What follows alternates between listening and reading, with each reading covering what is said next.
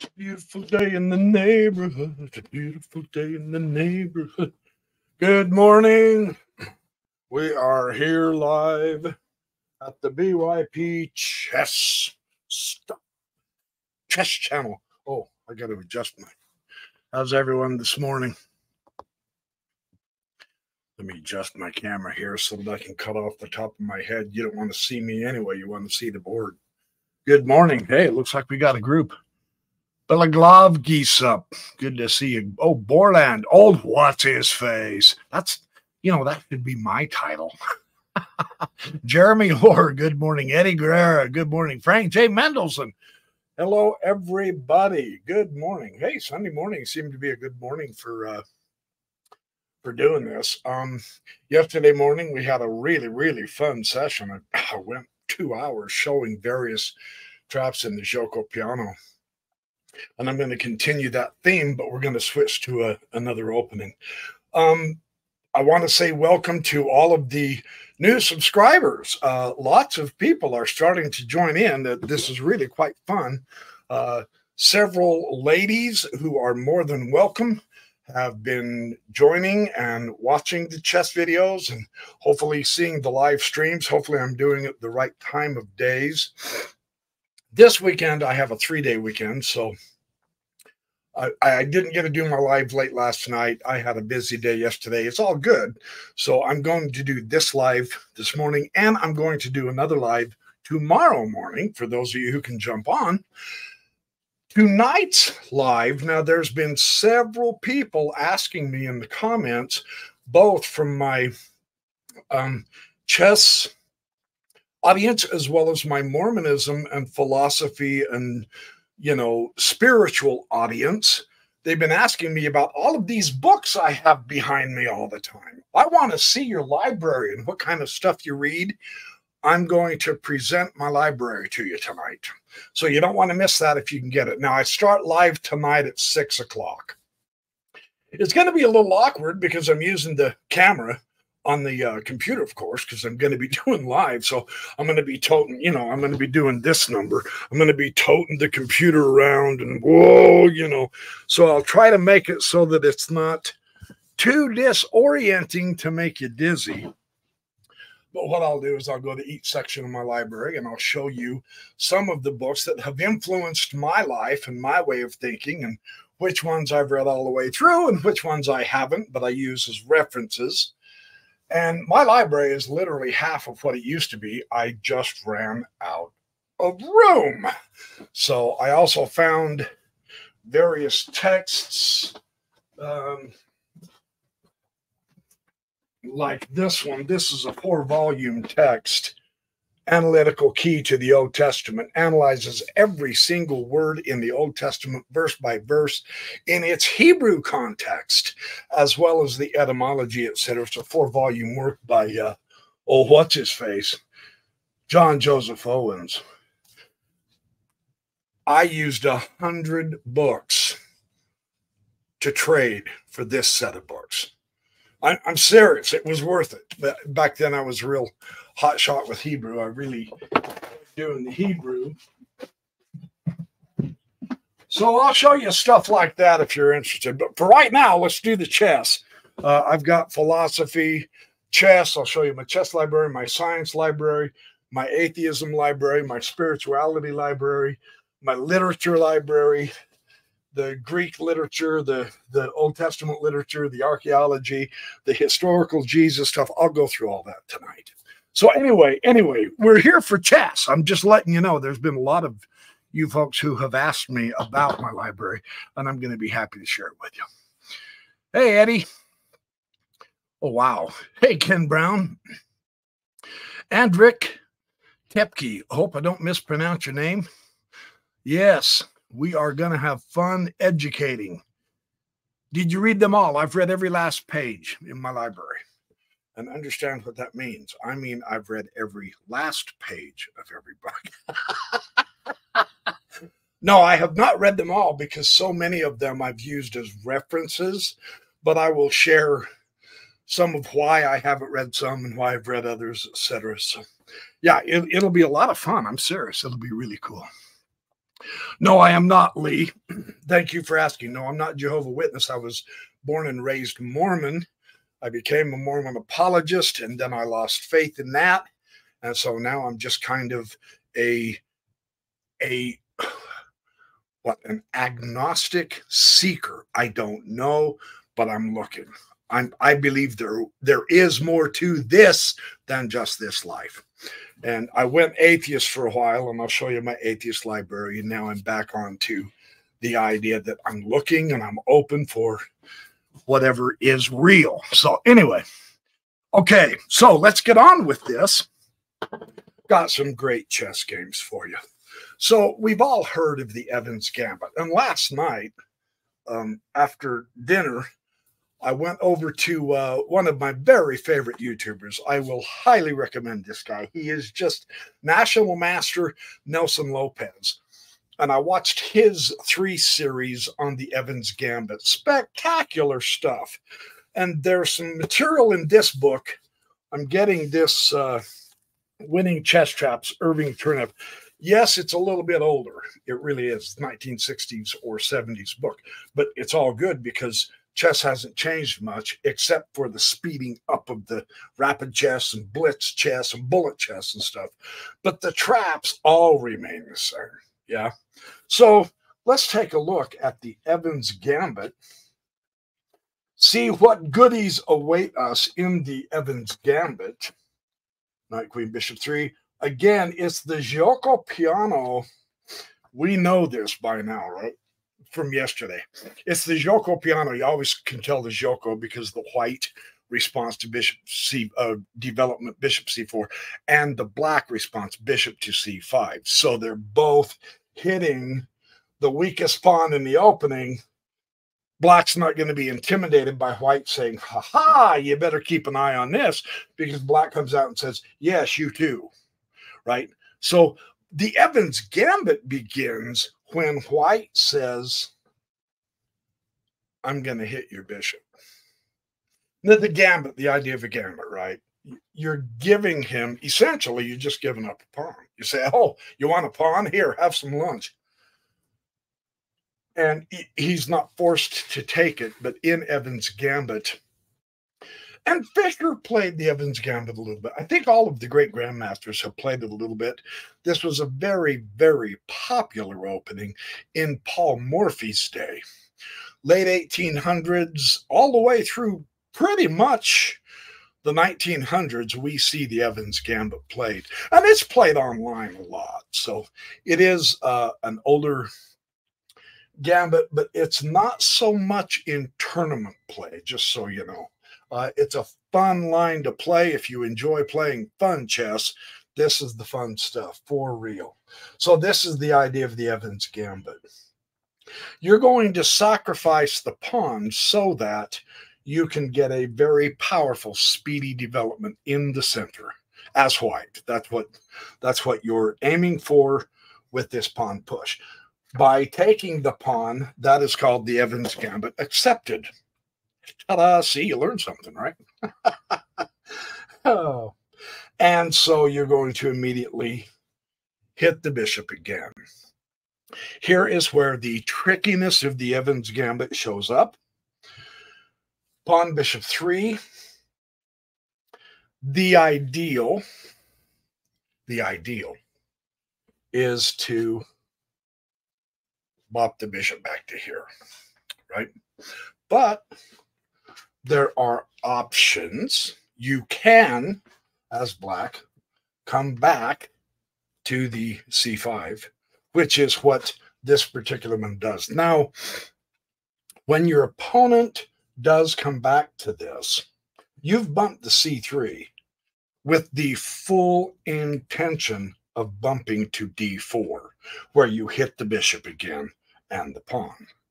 That is not to be ignored. But before you do, before you get into the battle for the center, you'll want a castle. That is really important to castle in gambit play. It's important to castle anyway, right? We all know that. But yes, do castle. And when he castles, and now As a, the reason it is so important in the Gioco piano to hit the center is, as black, you have to develop this knight. It's really not much of an option. In the Evans Gambit, however, this can be a liability. And I mean, this is what makes Gambit so fascinating, right? You go, in an opening that is very similar to the Evans Gambit, that's perfectly fine. One little dumb pawn push, and then after you threaten the bishop, he bumps back, and now the move is not fine. That's correct. This is what keeps us coming back to chess. So let's see what happens. And the note here says, instinctive but weak. The best move, according to the commentary, is to solidify your center with queen 3. Or with algebraic notation, d6. That would, if you're playing this Evans Gambit as this, and you do put your bishop back here, and he does castle, strengthen your center. It does black, right? But this gentleman didn't. He went to here. And so now you do hit the center without question. The opening process with white, you can, and this is why it's called the Gioco piano. But now we played the Evans Gambit. Now in the Gioco piano, if you don't want to immediately, this leads to a very energetic play. I mean, this is, oh wow, zing bang pow biff bop. The old Batman series where the boom, Robin would hit somebody and it'd go biff. And that's what this is. This is an all-out street brawl. But if you wanted to play the quiet aspect where you just basically play chess, where you bump it to here, supporting this pawn, because black is going to, without question, and you need to recognize this in the Gioco, black's knight is going to take that pawn. Now, don't worry, you can get it back later. It's good. But it's a central pawn, BYP. Yes, it is. True. But don't sweat the small stuff. This is part of the main line, yes? But in the Evans Gambit, don't go the Gioco piano. No, you want to do the forte. You want to hit him on the chin. And so you go full out. D4, that's where you're going. So go there. Don't hesitate. Do not pass go. Do not collect 200 for you Monopoly players. And of course, the pawn will change the pawn. The pawn is gone. And the pawn will change the pawn. See, it's similar to the Gioco, to the Italian. But there is a big difference here. Bishop, knight, 3. We saw yesterday, and I'll just emphasize this for those of you who didn't see yesterday's live stream. Watch that live stream because it automatically records them. I believe it's episode either 10 or 11. It's on the traps of the Italian game. You can come back to here. That is an option, but it's not as good. Too passive, too weak.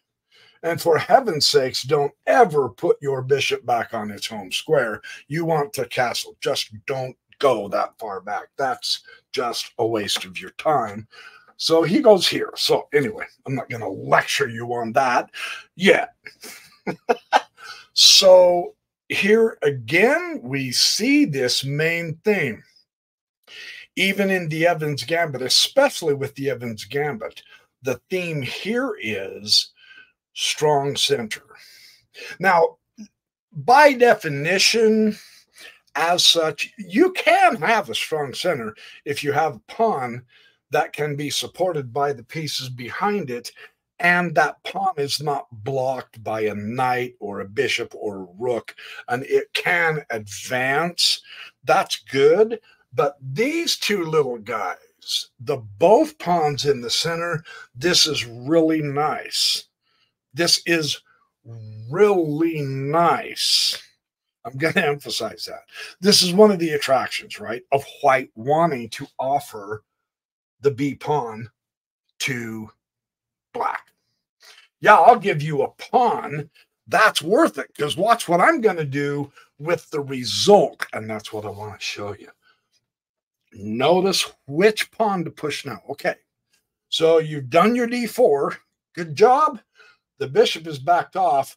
Now this pawn is the one you move because that's the one that's attacked. See, this pawn is covered. He won't take this pawn because you've got him guarded twice. Yeah? And it actually helps speed up his development and get a very excellent centralized knight because the queen can't respond. Her pawn hasn't moved yet.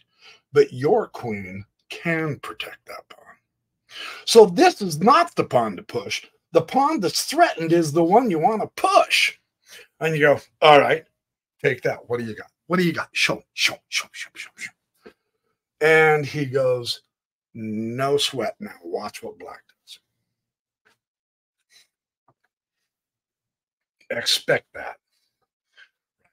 Oh, you're going to hit one of my pieces. Well, then I'm going to counterpunch. This is boxing 101 for chess players. Counterpunch. So that if he takes, then he takes. So what do you do in this instance? Now, we have options. We always have options. There's always options. You can come ahead to the B5 if you want, but then the knight is going to move back, probably to here. There are, if the bishop was already out, if this bishop was on F4, then the H5 maneuver hitting the bishop would be an option, etc. So this is open to you, but don't do that. Take the knight. Take the knight. You say, yeah, but I'm giving up the bishop pair. And yeah, it was the light squared bishop, which in this particular opening is a really good piece. So you had better have something really good. And that's why the Evans Gambit has been developed, because he does have something really, really good. I want to say hi to Nishant. Good job. Thank you. Glad to have you. Very good. Very good. And so let him take the bishop. We love to try to emphasize what Jeremy Silman was all about in every book that wonderful man ever wrote, reading the chessboard. And this takes time. It takes practice. It does occur. It happens. You can do this. I can do hard things. That's why I'm wearing this shirt today. You can do hard things. Well, I don't understand how to read the chessboard. Well, it's not going to happen in one day. You don't learn to read books in one day, but it will happen if you practice and study. And that's why I love doing my videos, because I like to help that out.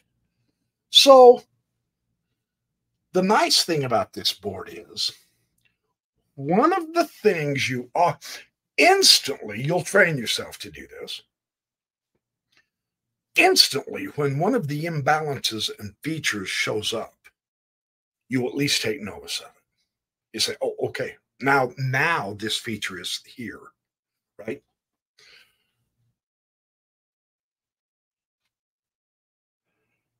Whenever you see that, you go to that like a child goes to sweets.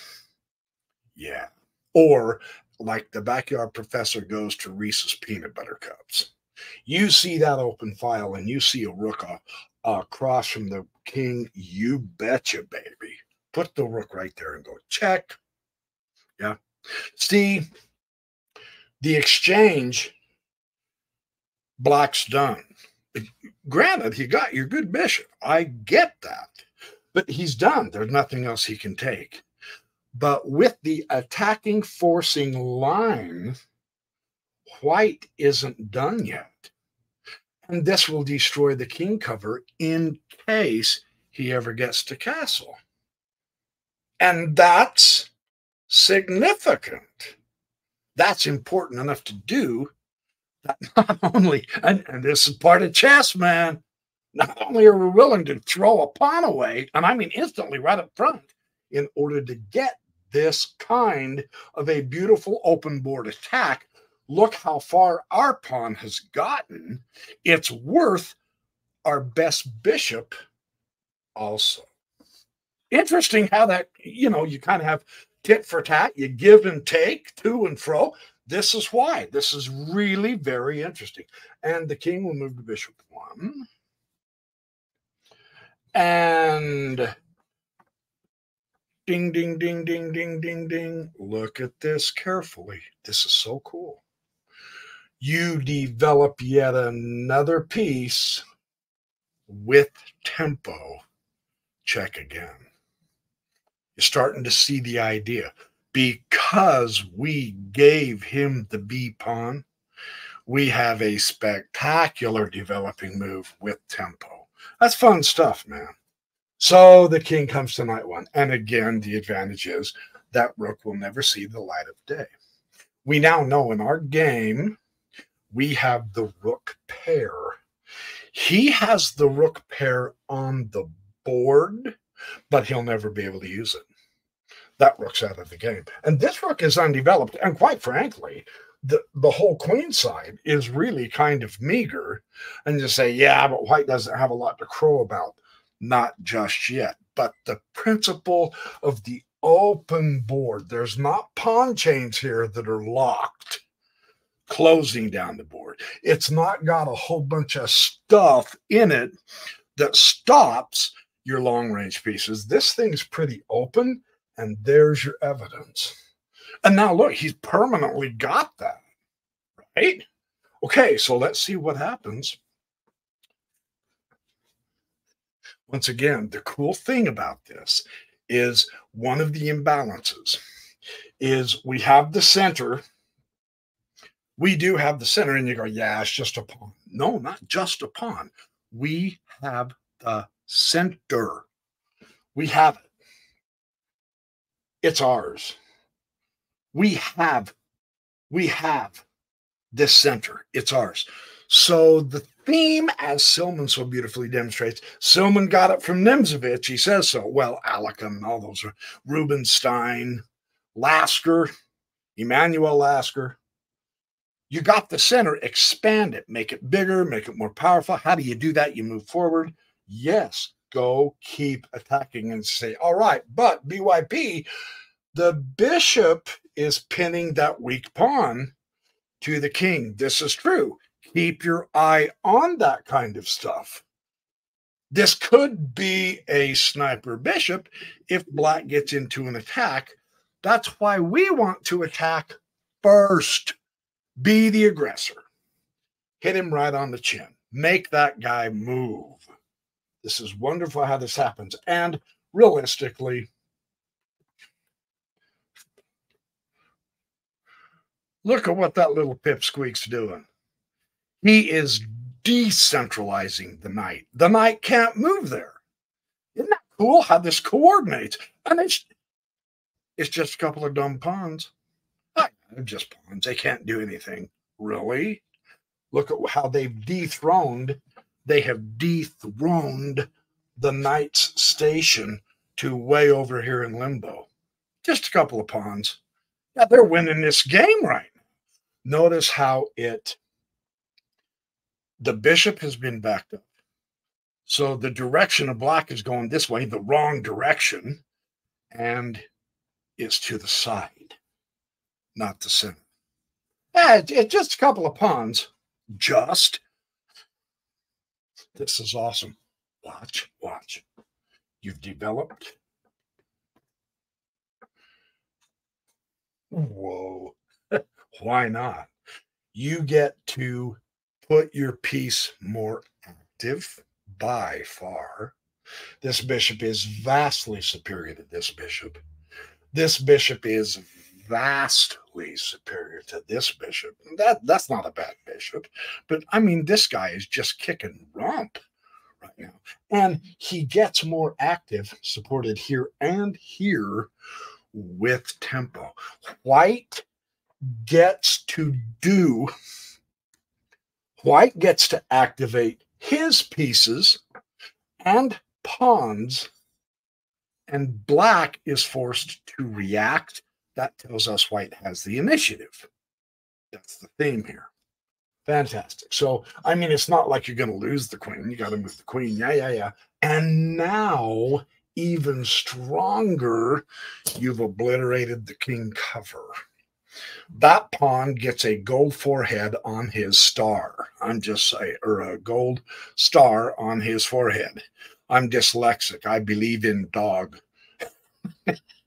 Come on, corny dad jokes. That's what I do on my shorts. I can do it on my live sessions. Give me a break. Give me a break. So pawn takes pawn, and the king will take the pawn. Okay, so now potentially you've opened a potential opening option for the rook. Yeah.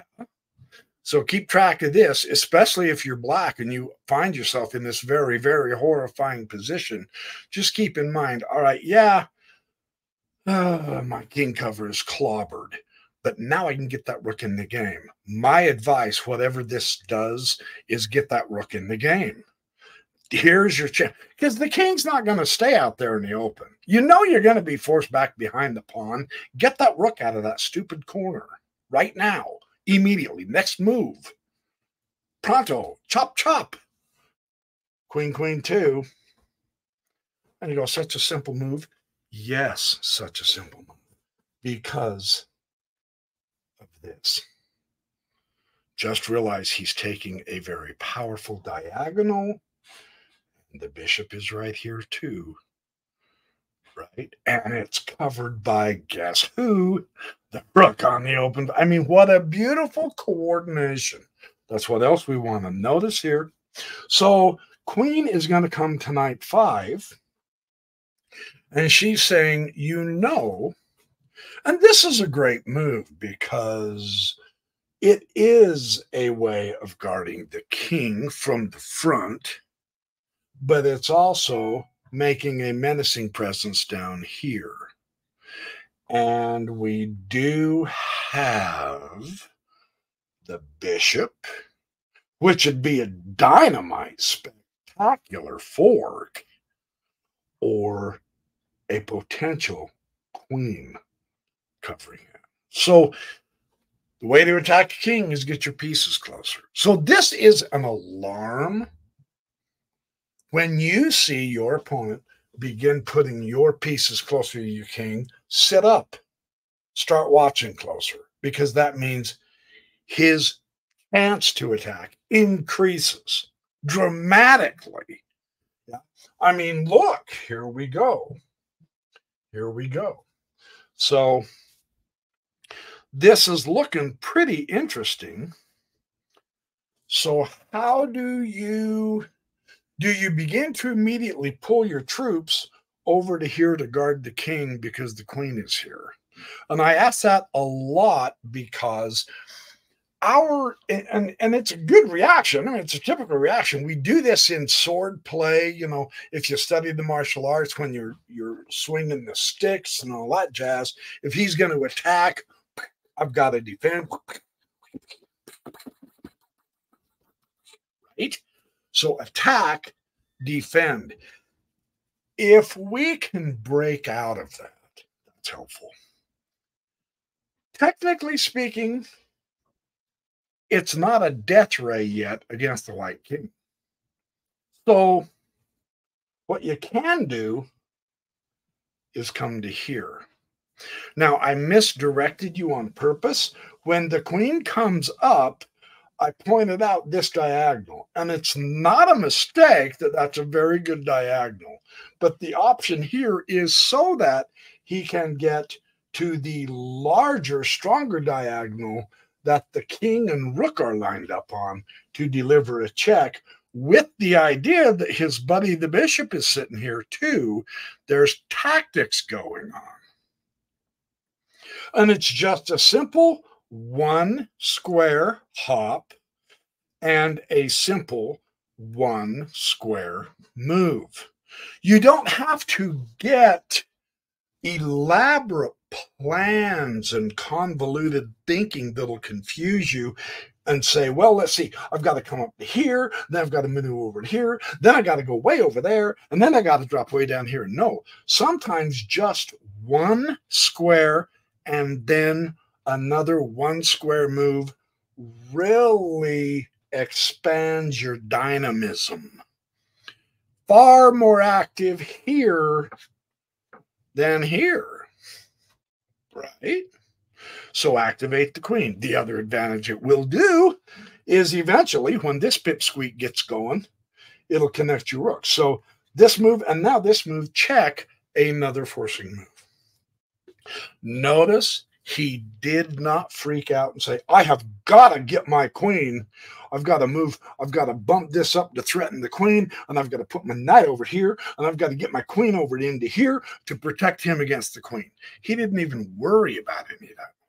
In the process, he did not weaken his king side in trying to attack that attacking queen. It's a horror. She's too close. I'm nervous. Okay, keep your eye on her. Yes. Well, a bishop's coming in too. Yes, keep your eye on the bishop as well. That's true. But if you begin to defend, you end up losing the initiative. You're responding to him. But you have a better move. You make him respond to you. And this is the hardest lesson, man. I'm not telling you this because I've mastered this technique. No, I'm still working on this. I'll work on this for the rest of my life. Let's be realistic. Chess is a lifetime delightful process. And believe me, I have not mastered this, but this is a great review of how not to worry about defend if there's nothing really seriously critical. For instance, let me point out, I'm not trying to make this too long for you. This is wonderful to know. Do you really think the queen's going to take that pawn and go check? Why would you fear that? Just take the queen. See what I mean? I mean, look, the king is a powerful piece. He really is protecting those three pawns. So, yes, the queen is close. So what? Not to totally dismiss it, but quit being afraid. Here, Silman, how did he put it? Quit being afraid of ghosts. I think that's how he put it. I think it's in the Reassess Your Chess 4th edition. I got my copy right over there, close at hand.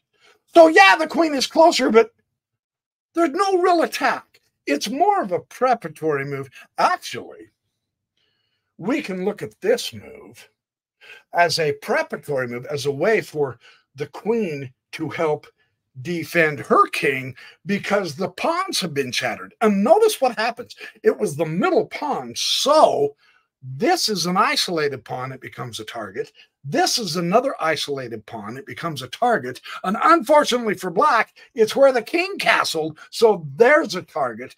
And the king is the only piece defending the rook. The rook is also a target. And guess what? White is attacking the target because he didn't worry about this. That's important. It's good for your psychology. Okay. So king obviously has to go to knight 1, right? Where's my water? So, I mean, it's not checkmate king. You're in a position of attack. This is the Evans Gambit. The Evans Gambit is known to be seriously spectacular, right? Kablam. Target. And you go, dude, it takes a lot of guts, man. Come on. If I'm in a tournament, Would I go down the exchange that huge? I mean, a rook for a queen, that's gutsy. But observe how it changes the dynamics of the position. This is a really great exchange for this reason. Because now check, can you see it? The lack of development of black catches him. Queen knight 2. Don't take the queen. I mean, if you're really nervous, I guess you could and be up material. But remember the rook. Checkmate. Back rank checkmate even. With the strongest piece unable to help because she's pinned. And it was the lack of development. Now, how could black... Notice something else. White was playing dynamically, and black didn't even have time to get his knight off the rim. This guy didn't hardly play a role. The bishop kind of did, but not really, because white didn't have to destroy his barricade. That king is perfectly strong and capable enough to guard every one of those pawns. You don't see him gone, right? Well, then that means that king, he never took the pawn, did he? No. So that's technically not an attack. You attack. Use a fantastic tactic of a pin, and guess which squares around the black castled king are the weak ones? The dark squares. Why? Because you were in the attack mode with the pawn, and the pawn took the pawn that guards the black squares. And where did black get checkmated? The black squares. He attacked the weakness with both his queen. His queen did spectacular sacrifice, getting rid of the rook, which opened the way for the pin to the queen. And then the rook comes. That's fantastic stuff, man. I love this kind of stuff. I can't help it. I absolutely love this kind of stuff. All right, you guys are enjoying yourselves. Let's go do another one. So the theme of energetic chess is really quite important, and I'll call it energetic chess. Just don't play meek and mild. And there are always going to be times, of course, when you do have to respond. There's going to be times where your opponent does get a really good stab at you, and all of a sudden your rook is in a necessary danger, and you really do need your rook in the game. And so you must respond by moving your rook out of danger, or your queen, that always happens. I mean, there is always going to be back and forth in chess. Just don't get yourself in the mindset of responding. Then your opponent makes a move and says, "Ooh, that was good too. I have to defend on that." And then all of a sudden he pushes his pawn and you go, "Oh my, that was good. I have to defend that pawn." Don't get into that mindset or you become passive. And it's easier to say than do, without question.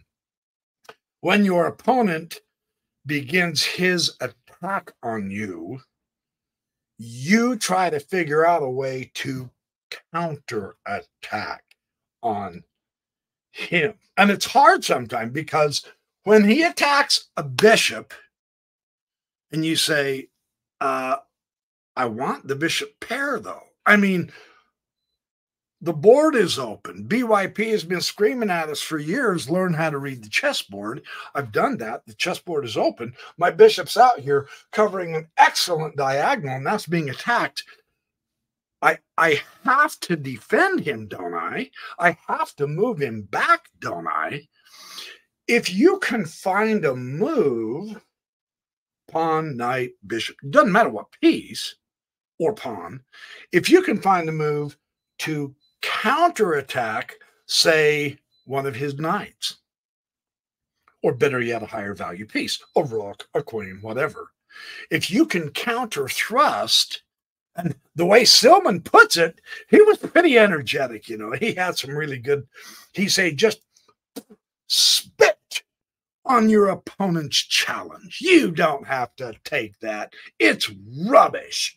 And go and attack anyway, that counterattack. And expect the same from your opponents, the higher rated, when you begin to attack. Don't be shocked if all of a sudden he comes up with a rook coming down the open file and attacking your own queen or your bishop or whatever. Don't sit back and go, oh my gosh, I didn't see that. No, because your opponent will counterattack too. So anyway, now I'm lecturing. I don't mean to. Well, yeah, I guess I do. Hey, Gary Tatum, good to see you. Oh, thank you. Fantastic. I think you're higher rated than I am, so it's all good. But don't go by the ratings. Go by your knowledge and general context. But congratulations. Excellent. And I'm very happy that my videos are working for you. That's wonderful. I like hearing that a lot. Hopefully my videos will help me as well. So let's do another Evans Gambit. And this one's quite amazing. The Evans Gambit also works in Black's favor also. Let's take a look. White isn't the only one to get to have all the fun. If you make a misstep, watch it, watch it. I'm just saying, you can get to slap it with the backhand. You can get a knuckle sandwich on your cheek. Bishop, bishop, four, bishop, bishop, four. So this is all gioco piano, normalcy, and then you offer the pawn. You say, hey, psst, hey, buddy, come in. Free pawn. Free pawn for sale. Total discount, 100% off. Come and take this pawn. And the fascinating thing here is we see a new approach. What if the knight would take that pawn? A little bit different territory, a little bit different. The vast majority of cases, the bishop is going to take the pawn, but every now and then you have someone who has studied the Evans Gambit. You say, yeah, and it's good if you know all of. See, the Evans Gambit almost demands that we learn a little bit of theory, right? Ideally, a lot of theory. If you don't have time, just recognize there are two options, and taking the knight changes the dynamic of this. And now what White does not want to do is take this pawn. Yes, I know. You offered him your pawn at a 100% discount for free. That doesn't mean you're going to get away for taking his pawn. It's a central pawn, though, BYP. True. Let's see the effects of what happens. Watch how this changes the dynamic of the position. Are you starting to see it? Remember, your opponent has pieces also. And remember, your opponent can develop just as fast as you can, right? So now what do? You go, oh, well, I can protect my knight, except for one minor detail. You didn't get the c3 pawn pushed first, and the bishop is perfectly free to take that pawn. So what? If the bishop takes the pawn, the queen will take the bishop. Big deal. What's the problem? The problem is now the knight can take the pawn. And look at that fantastic fork. Check to the king, you got the queen, and you got the rook. Black wins the queen. Interesting stuff, isn't it? There's bonuses and there's downsides if he takes that pawn with the bishop. There are also bonuses if he takes it with the pawn. Just remember, and I'm saying this for myself, I always get suckered by knights. I wish I didn't. I have to pay better attention. So this is a great lesson. When the knight, it was here, when the knight makes his second hop forward, and it doesn't matter which square, the second hop forward, he now has tactical abilities in your camp. Right? So realize now that these squares can really do some wicked forks. Either one of them on the third. If your opponent's knight has been developed and it makes a second hop, pick up. Go wash your face, open your eyes, force yourself to open your eyes, because now tactics can show up one right after another. And we saw this. That's why he was willing to sacrifice the bishop. Actually, the bishop was queen bait. Queen suckered and blam. So that's a fun little trap. It's really important to understand. It helps us understand. Yeah, I agree. Helps us understand the nature of the strategy and all that jazz. So, okay, let's look at some more, because this kind of develops into some other, it's going to show us, whoops, yeah. Hey, shall we start the game this way? Woohoo! Black pawn, white pawn, here we go. How are you going to play this, dude? No, let's not. Let's go ahead and set it up correctly. Woohoo! Okay. So that gets tricky with the Evans Gambit, but this spawns other possible lines. And so I want to, okay, so let's look at it this way. Okay, do the typical pawn, king, four, knight. Whoop. Oh, knight and knight out and bishop c4 and bishop c5. And now the pawn to queen knight 4. So we get to this point. Remember, black is not obligated to take that pawn. That's the Evans Gambit accepted. But he can refuse to take the pawn by going here. He can simply bump back. So this is called the Evans Gambit declined. Is there a danger here? Well, there's a danger in every gambit. Depends how you play it. Duh. That's kind of a dumb question, BYP. Come on, man. But notice the interesting psychology here of proceeding with the pawn. Yeah? What happens now? Well, the knight can go here on an outpost. Remember, the second hop of your opponent's knight now opens up the potential for interesting tactics. Let's keep that in mind. And once again, the temptation, just like Eve was tempted to eat the apple. Interestingly, in Jewish lore, the fruit of the tree of life was the fig. I bet you didn't know that, did you? Yeah, kind of fun, huh? Don't take the pawn. Yes, it's tempting. It is so tempting, but do not do so. It's just a pawn. Ignore it. Get on with your development. You're worrying too much about free stuff in the opening when you have no business doing so. And here could be potentially your dire punishment. Look at this. Nice fork, huh? Black queen develops with tempo, hitting the knight and the pawn. So you say, yeah, but I also can take third hop There's your tactic, right? Knight's covered by the bishop. You got a free rook.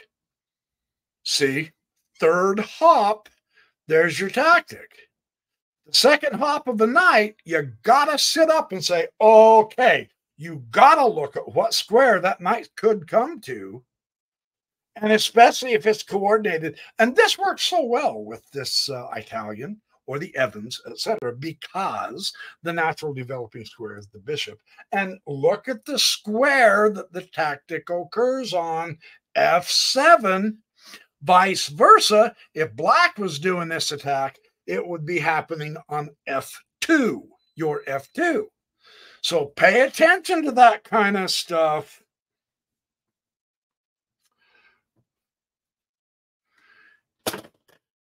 Here comes black. Are you gonna squint? Well, you gotta save your rook, don't you?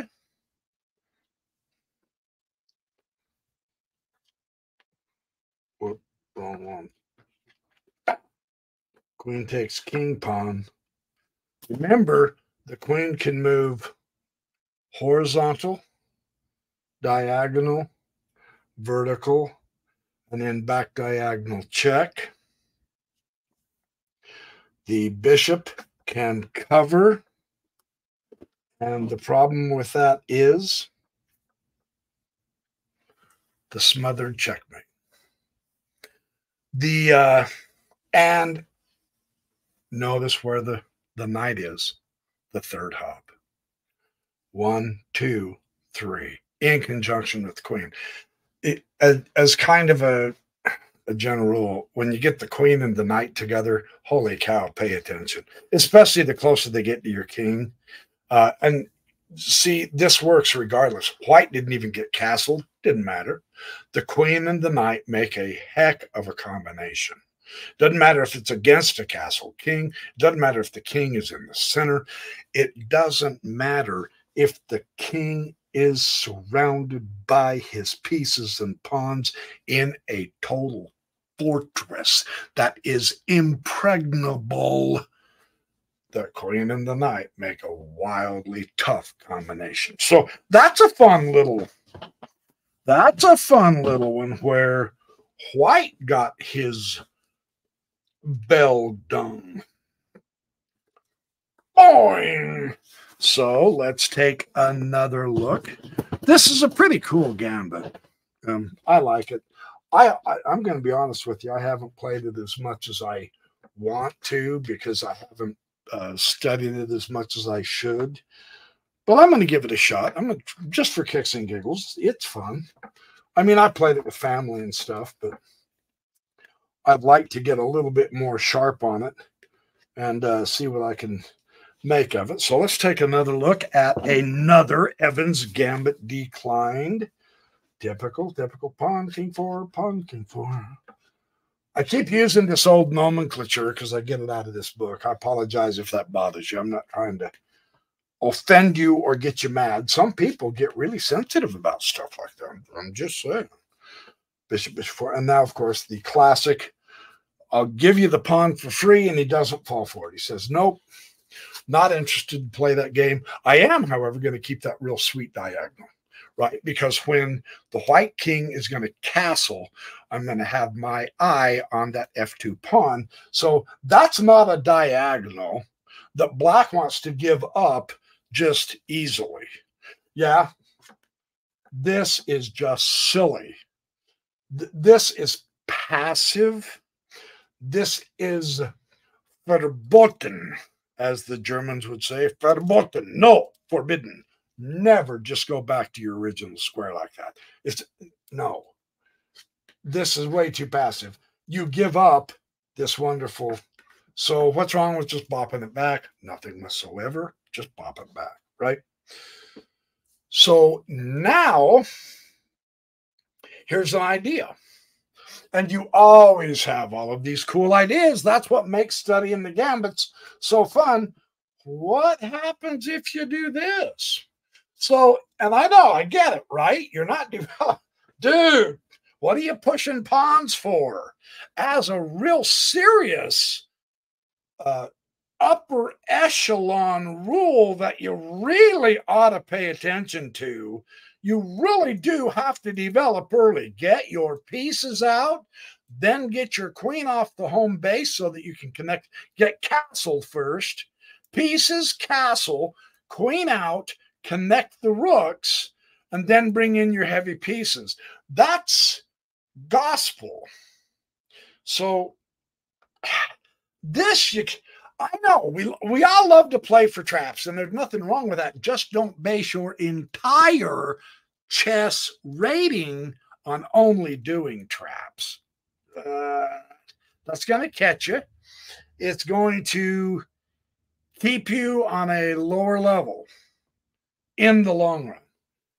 But traps are so much fun. They are. Let's look at this one. I'm not going to argue with that. They are. They really are fun. So, all right. So now he's going to respond because, of course, there's no reason to just let him come and attack you. You got to defend yourself, right? I'm going to attack you anyway. Just the other one. The nice thing is he's got an escape. Notice the effort that black has gone to keep that diagonal. That's not bad. That's not bad. I'm just saying. Pay attention here. Pay attention. The pawn will take the pawn with the advance. I mean, white is going blitzoid total out on the queen side, isn't he? Bishop will take the pawn. Now he's got the knight in his sights. And at this point, black says, oh, for crying out loud. Let's just get on with the party.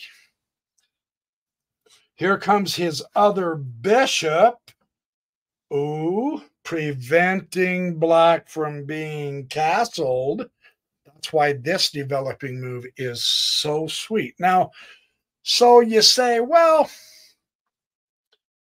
that's a lot of pawn pushes, right? That's a lot of time and energy spent on the queen side pawn push and the manipulation of the pieces. All you basically did was bump back the bishop. But it is the dark squared bishop, and he still does have that diagonal. But it allowed white to also gain his fantastic diagonal, and the effect of the white diagonal is stronger than the black's because he's preventing black from castling. Let's see if this affects the game.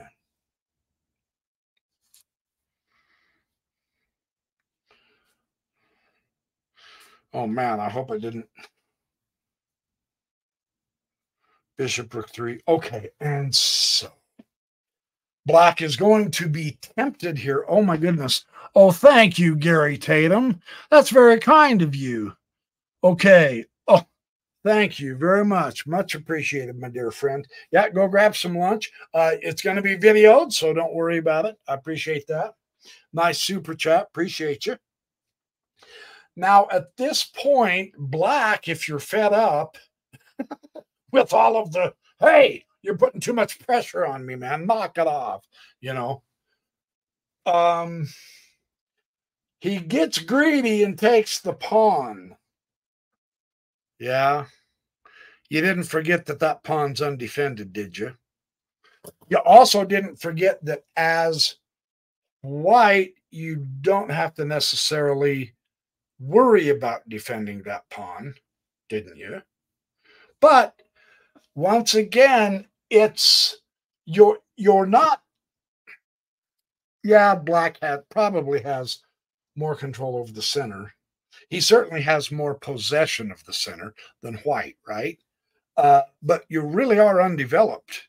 And I'm not kidding you guys and gals.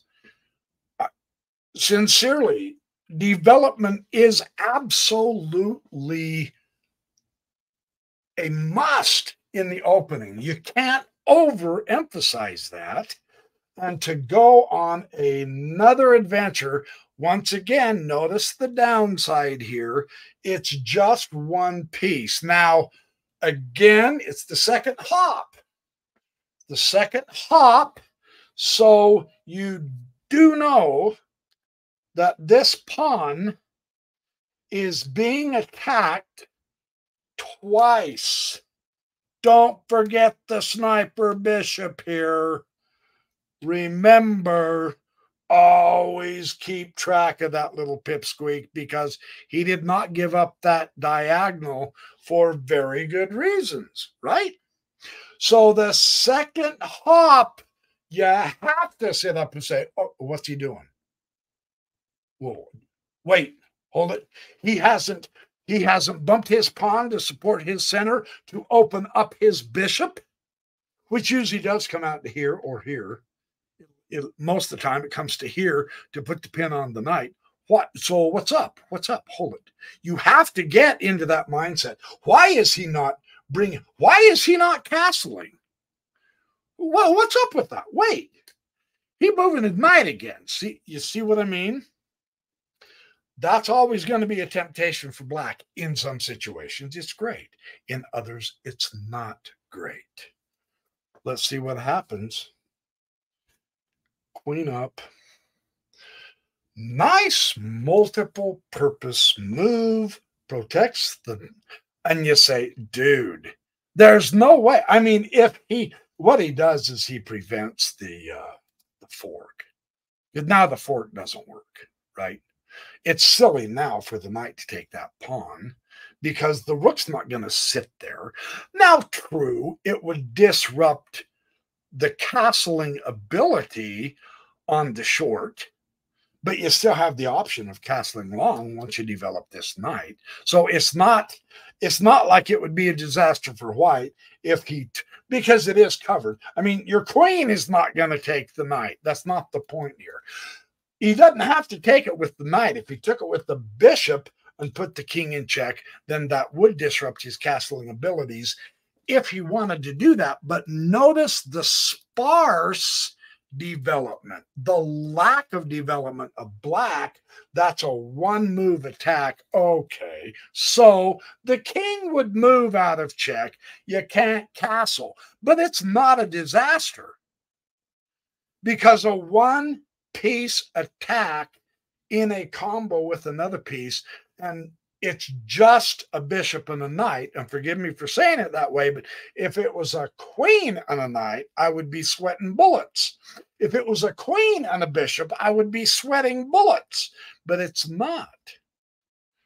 Black isn't developed enough to be doing these kind of shenanigans at this point.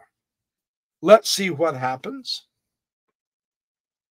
Now the knight will take the pawn. Isn't it interesting that he ignores the option, the very real threat of the bishop taking the pawn and taking away his castling rights? He says, that's okay. I'm going to make my own second hop. Knight comes to queen 5. Now you got to pay attention. 2 knights together is pretty tough. It really is. You're hitting the queen again. Now they're both together, and they're both side by side, and they're both across the meridian line into your territory. This is a full-fledged attack, but once again, it's much better with the full army because has black forgotten that white also has a sniper bishop?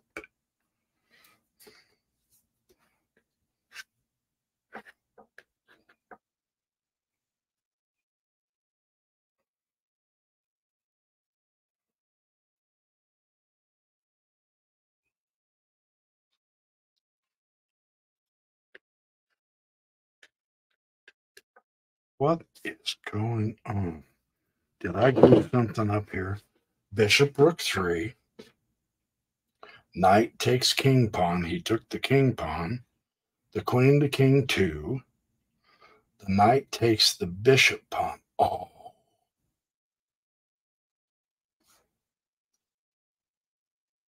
The knight took the bishop pawn. I'm sorry. Queen king 2 and the knight did take the bishop pawn. Okay, knight took the king pawn. The knight took the king pawn, the black knight, and then the queen came to 2. Hold on. I don't mean to goof this up here. I apologize. The knight did take the king pawn. I skipped a line. Shame on me. Hey, Furman 2005. Yeah, sorry. I did too. I did. I apologize. Yeah, you caught me.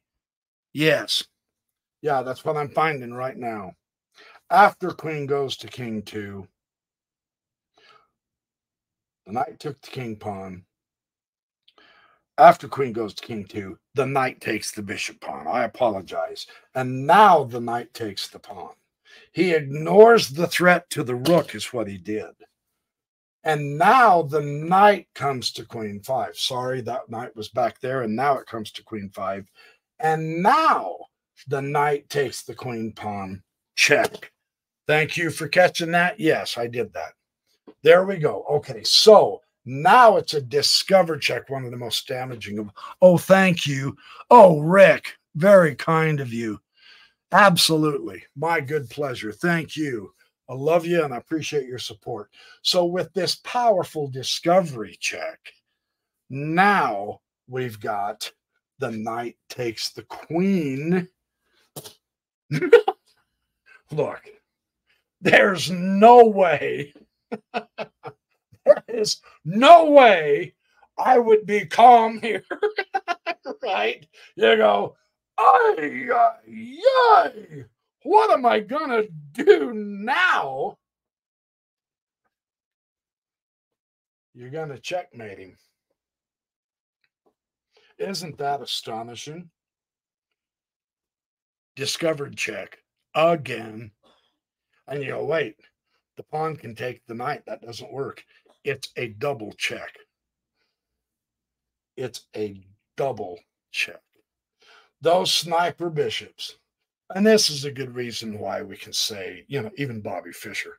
I think he said one time, he said, the relationship between the knights and the bishops, they're real close to equal, but the bishop is worth 3.25 pawns, while the knight is only worth 3 pawns. When you get these bishops in that kind of a position, it's overwhelmingly powerful. I hope that wasn't too confusing to you. If you want, tell me while I'm resetting up the board. If you want, I will hurry and replay through that one again. I did accidentally skip a line. I apologize. I'll be happy to play it for you again. It's just a few pieces of a game, and I can do so without so much commentary, just so you get the gist of that. If you wanted to see, hey, how do I set that up when I'm playing? Let me know real quick while I'm setting this up. If you want me to replay that, I'll be happy to do that. Won't take but just a couple of minutes,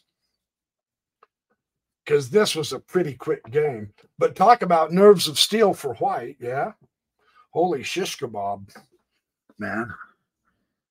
Oh, hi, Karan Asrani. And Bill Graper, good to see you too. Yeah, you're saying yes. Okay, let me play through this last game again without nearly the blather, the commentary. You got the idea. So let's do this one more time, because my eye did skip a line. Okay, pawn, king 4, pawn, king 4. The knight will come out, and the knight will come out. You could get a Rui Lopez, but you don't. You get the Gioco Piano, the Italian game. At this point, what makes it the Evans Gambit is you offer the pawn for free, and the opponent says no. He keeps this diagonal. He bumps the bishop back. So white chases him down on the queen side. Black says, I'm going to give my bishop an escape, plus I'm going to guard this square. And pawn rook 5, the bishop will bump back. And now pawn knight 5, he keeps coming forward, and rather than move the knight, he takes the pawn. And now the bishop takes the pawn, and that's where matters rest. And black says, I've had it with this. Let's get going. So he develops. So white brings out the second bishop. Granted, he's from the side, but they're long-term pieces. He brings out the second bishop, and here, knight takes the king pawn. He gets greedy. He's not developed enough. So queen comes to king 2. It's always a good idea, queen across from the king. It doesn't matter how much crap is in between you. That's always a good move. Knight will now take the bishop pawn. right? You ignore that. It's okay. It's just a pawn. Now you can take his central pawn. Notice how it sets up the discovery. The queen wasn't checking the king because the pawn was there. Knight taking the pawn sets up the discovery. And now he thinks, aha, I've got you. I'm going to attack the queen, which is scary. Your queen, the white queen. You ignore that. You take knight takes queen pawn check. Phenomenal. Gutsy. Because the knight's going to take the piece that's putting you in check, and you have both knights breathing down your neck, and you simply go double check and checkmate. That's a fantastic option there, man. That's cool. That's the Evans Gambit, you know. That's some of the fun of the Evans Gambit. So there you go. Yeah, that's a good point, yeah. I didn't mean to goof it up, but I do like repeating, So, hey, let me ask you real quick while I'm setting this up. Let me know in the comments, would you? Am I doing too much blathering about the position and some of the Jeremy Silman imbalances? If I'm overdoing the instruction, let me know. Sometimes I get on a roll and I just never shut up. My dear wife says sometimes, oh, honey, will you shut up? So let me know if I'm overdoing it. I don't mean to. I don't want you to lose the actual, trap and how to set it up and all.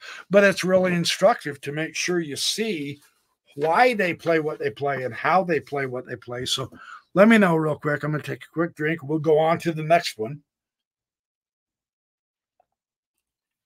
Woohoo! A lot of fun. Oh, well, thank you. Okay, Martin. Okay, Bill and Bella Glavi. Okay, good. Thank you. I just want to make this the best I can for you guys, right? I have a lot of fun. I hope you guys do. I appreciate you coming on and having fun with me. So this next idea is called the Max Lang attack. Let's check this out.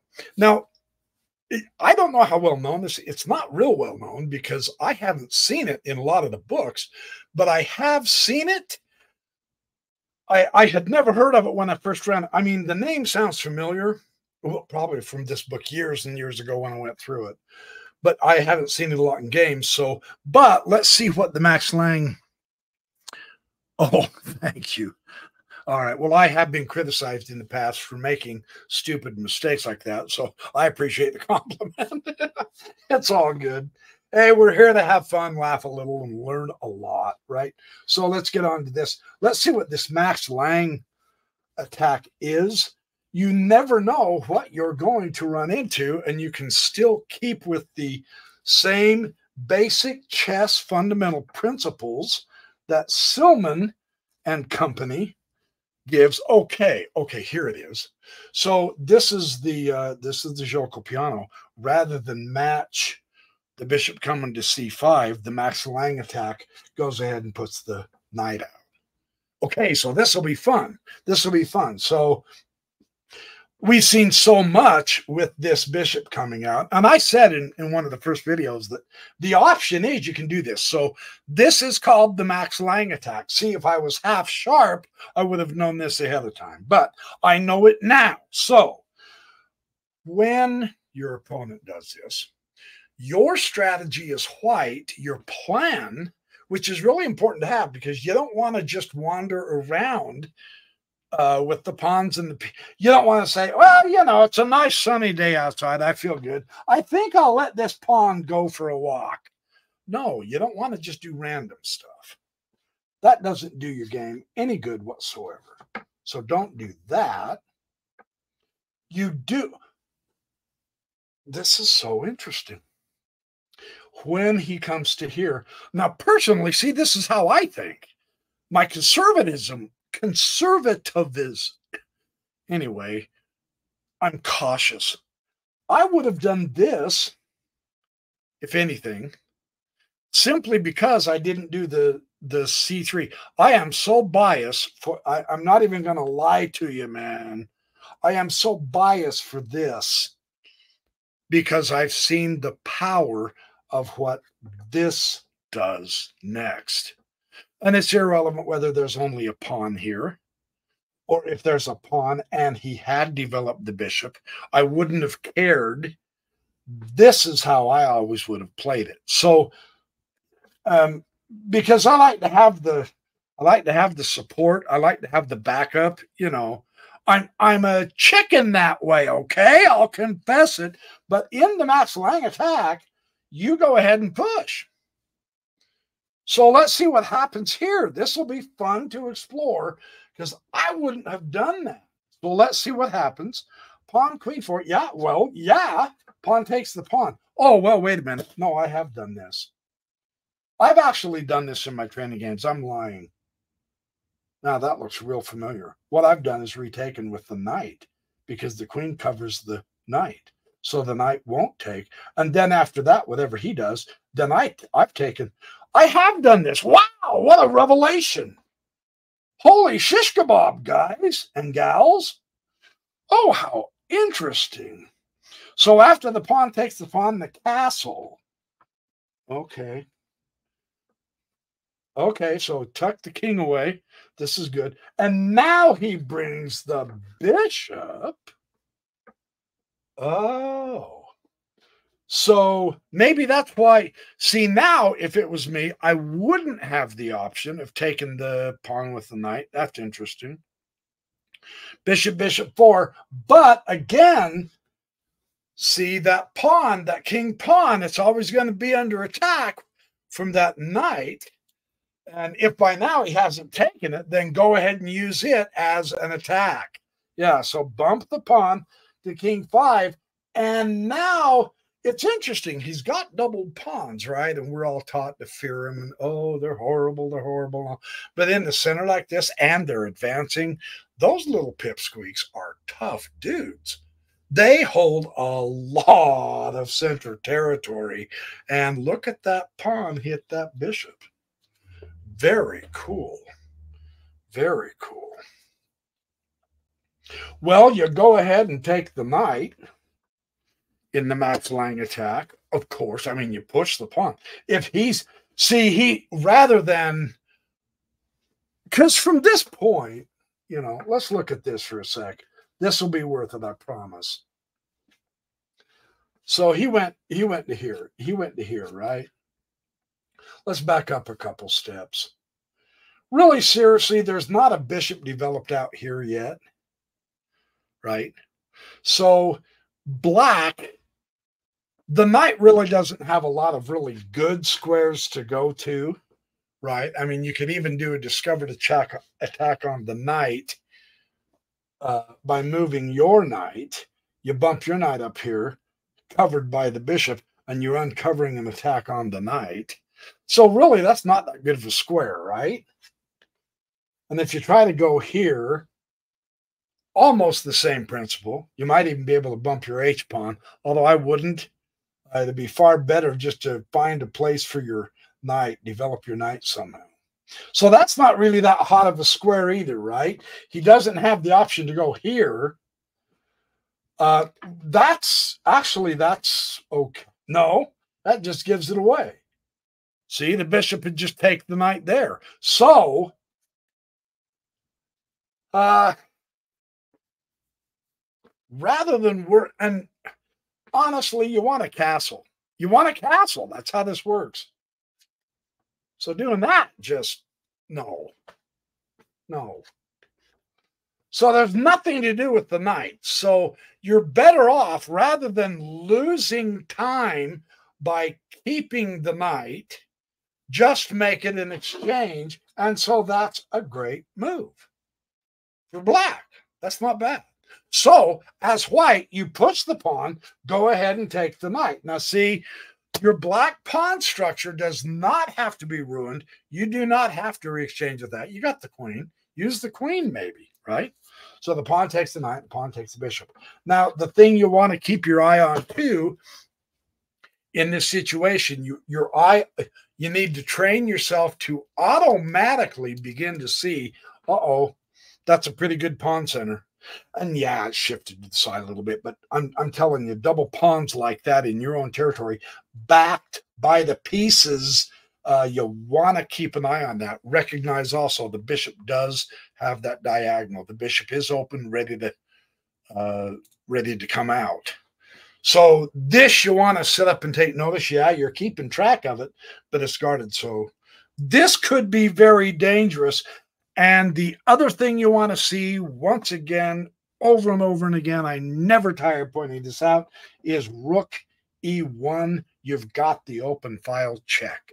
Always, always, always, if you can, open file. Yes, sirree, Bob.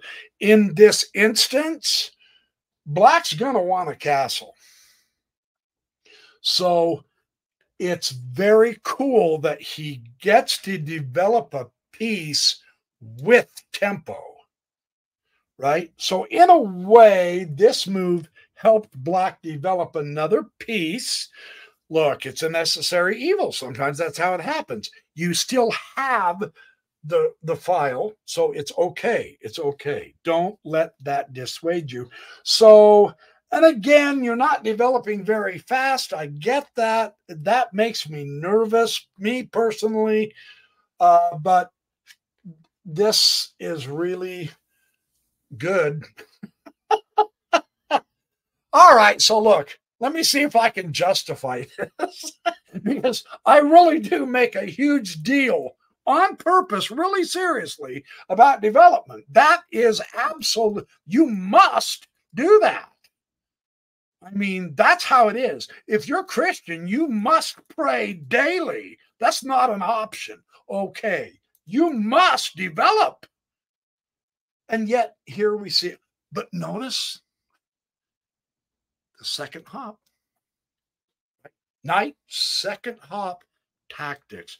Well, you've got the piece pinned. Yeah. So what do you do to a pinned piece? You attack it. So that's why. In order to try to relieve the pressure, black makes the mistake of taking the pawn with the queen. Now, this, I'm not kidding, man. This is so natural, right? You don't want to mess up your pawns because, doggone it, I want a castle, right? So you take it with the queen, and here you have a wonderful thing that happens. You go ahead and take the pinned piece. The pawn will take your knight. You now get to free up your queen with tempo going. Check. Very nice. Don't, and this is something I have to, keep reminding myself too. I'm not trying to lecture to you like you don't do it, but I do all the time. Oh no. This diagonal is really cool to just keep in mind. It's why it's always good to open with those two central pawns. Not only do you hit the center, but you open up for both your bishops and your queen. But don't forget the diagonal movement also, BYP. I'm saying this for my sake, because that can be a great help, and it is.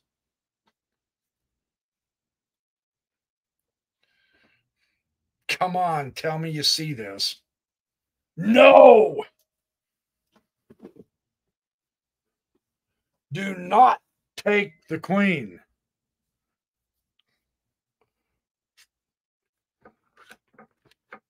The bishop was unguarded. You got a piece. See, the king is so loose, he's still in the center, that the position is just difficult for white because you have the open file. You got the queen in a real good spot right now. He's playing down a piece. Now you've got the bishops to come out very easy and quick. You can get a super duper quick development hitting those two pawns. Those two pawns aren't going to be a significant factor. What looked scary at first ended up being fluff, insignificant. Don't worry about it because you kept the pressure against him. You didn't say, this situation looks scary. I'm going to have to address this. I have to address this. No, you did not, because it never went forward anyway, because you ignored it and you kept the pressure. That's a pretty important theme in all these traps, right? So there's the Max Lang attack. Now, if I remember correctly, you guys and gals, yes, we have another Max Lang attack. Do you want to see another one? That's kind of fun. It's fun to see the different variety of how the Joko can be played without that second knight, or without the bishop coming out. He plays it with that second knight instead. That's kind of cool. So let's do another one real quick if you guys have the time. All right. Bishop go home, bishop go home. Knight back in the stable. Pawns line up, ready to march. Let's do this some more. Hold on, I got to get me a quick swig.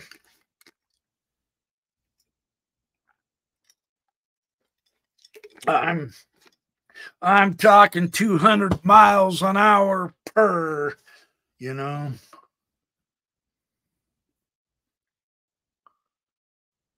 Yeah, there's a different way to do that. That's true. No, it's okay, Ian Thomas Brennan. Thank you. Welcome. Thanks for coming up.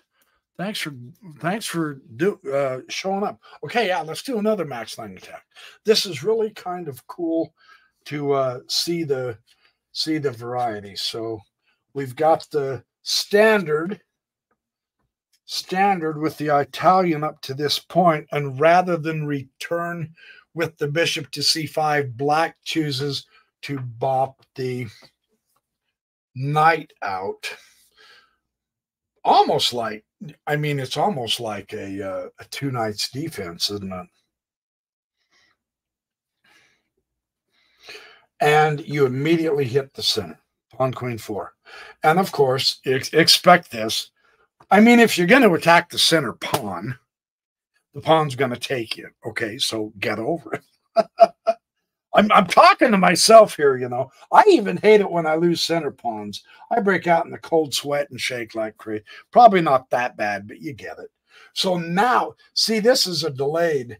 He'll bring the knight out and take the pawn, and then he brings the bishop out. The bishop will come out, just not as soon. So now that the bishop's out, again, this is our signal, right? As white. When the bishop comes out, we know our king pawn is under pressure from the knight. So go ahead and use it as the attack piece and hit the knight. And again, just like I said, there's no place for the knight to go. So black is going to counterattack to your bishop. And it's okay to, rather than worry about saving your bishop, it's okay to take the knight. And it's okay for him to take your bishop, because you have the open file with the rook. And you always want to hit the open file check. And of course, he's not going to move his king. He wants to castle. He's ready to castle. So this gives, you help him somewhat as the white player. You help him develop. And that's okay. We can live with that because we have the attack.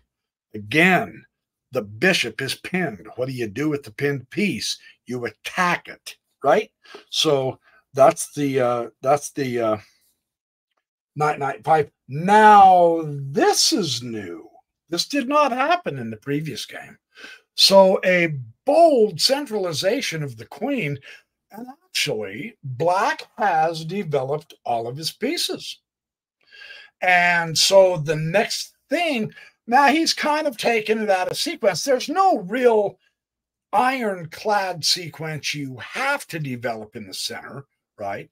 The rule is first your pieces, castle, then bump your queen up, so and castling connects the rooks. But here we see him bringing his queen out before he's castled. Now, that actually, we got to think about this because, I mean, that's a great centralizing move. But are you leaving your king in the center? Is there a tactic to prevent you from castling? That's what you always need to watch. You're going, wow, how interesting. That pawn is pinned. When you look at the pieces carefully and you see subtleties like that, you can actually get a jump on the opponent who has not castled in order to possibly make sure he can't castle. That's a great move. Well, so she chooses to stay out in the field, being a very powerful presence. Make no mistake about it. The queen is a very powerful presence in all directions, right? So interesting. You want to keep your eye on her. Here we go. You have the open file. Putting pieces surrounding the queen while advancing them toward the king, I can't help but think that's useful. Let's see.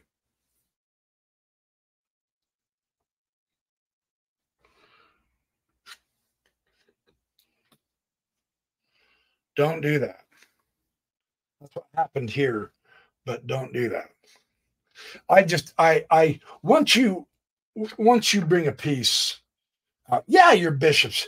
Well, yeah, it doesn't matter. There's no good squares to retreat to. And when I say there's no good squares to retreat to, I mean that one also. Vastly better to bump back here. So if you ever find yourself in this situation, your opponent's playing white, and you're going ahead and saying, yeah, well, I understand a little bit more about the mass Lang attack. Yeah, as black, I would be comfortable playing this. Don't put your bishop back home. Keep it out. So this is a grave error. And here's why, because now you've got the attack. Now, this is somewhat tricky. This is one of those moves, where you say, I don't know if I'd have seen this or not. I don't know if I'm adept enough yet to get this, because that's quite a move. I mean, come on. Knight takes the bishop pawn. How on earth would I have seen that? What does that do? What does that do? Remember, you got both knights. I take it back. You got both knights together. You sacrifice a piece in order to go check to the king, and now he can't castle. He couldn't castle any of that. See what a dingling move that bishop. No, don't ever put the bishop back on the home. That just, at least in this instance, that just does not work. So now the king, so you artificially castled, right? But that's not going to help you. You're attacking with tempo and you're saying, okay, but, and I know the queen and the bishop and the knight are actually fairly close, and you are wrecking the cover of your king, but you're doing it with tempo. So, I mean, in a way, it's not like the queen's going to take that pawn right now. The king has it all under control. There's no reason to fret and fuss about that. You're good. You're good. But if the queen takes the knight pawn check, that's a fatal error, because you can exchange the queen. You can exchange the queen, and lightning strikes. Smothered checkmate with a pawn. Oh my. I would not want to be the player. I would. Wow. That's pretty cool. That's pretty cool. All right. You saw it here right on the BYP show. Oh, hey, we've got another one. You know, I mean, it's interesting how Chernev kind of emphasized this Max Lang attack. Maybe it's more popular than I've thought, and I just haven't pursued the chess literature on it. I don't know. I might have to look this up and see if there's a lot of games to study it out. That's really kind of cool. Kind of an interesting strategy to be aware of. That might be worth studying. You know what I mean? So I might check that out. I'll get back with you when I do and let you know what I discover if I decide to do that. That could be profitable. Any kind of study of chess is profitable as far as I'm concerned, because you just every game is a lesson. Every game, doesn't matter. Okay. We have another Max Lang attack. Let's see what happens on this one. You guys are hanging in with me. Thank you. Pawn, king, 4, pawn, king, 4. Knight, king, bishop, 3, knight, queen. Bishop, bishop. I know I'm using the old nomenclature because the book does. I get it. Okay. Knight f6. So the Max Lang attack is pawn, queen, 4, and the pawn will take. We are used to this by now. This is the third time we've seen this variation. Pawn takes. As pawn takes, we will castle, tuck the king away, and now here comes the bishop. So, okay, bishop's out. Bishop's out. What was that our signal of? To push that king pawn, because it is attacked by the knight. So push it. Push the pawn and say, good morning, knight nom. And he will push the pawn. No good place to put the knight, so re-attack the bishop. Don't worry about saving your bishop. Go ahead and proceed by taking the knight. He will proceed by taking your bishop. It's all good at this point because, once again, your mind should automatically just jump to where you're sitting there making your moves, and all of a sudden you go, oh, because there's a great feature on this chessboard. Train yourself to see those open files and use, especially when the king is on the other end. So there's our cue. That definitely gives advantage to white. So the last couple times we saw where he blocked the check with the bishop. What happens now when he moves the king instead? Oh, so remember last couple of times I was saying, they just don't have a lot of business attacking so early without developing. Look at this. Here comes the bishop. Okay, now that I personally like seeing a more development. And interestingly, the pawn will take. Try to chase the bishop away, but what do you see? When you move the pawns in front of the king, or even in front of the side, see, he can't castle now. But even though, when you move those pawns, you create weaknesses. He took the pawn. Now, the dark squares are weak, meaning there's not a pawn that can protect them. And the weak squares are beautiful spots to put your own pieces, so do it. So yeah, check.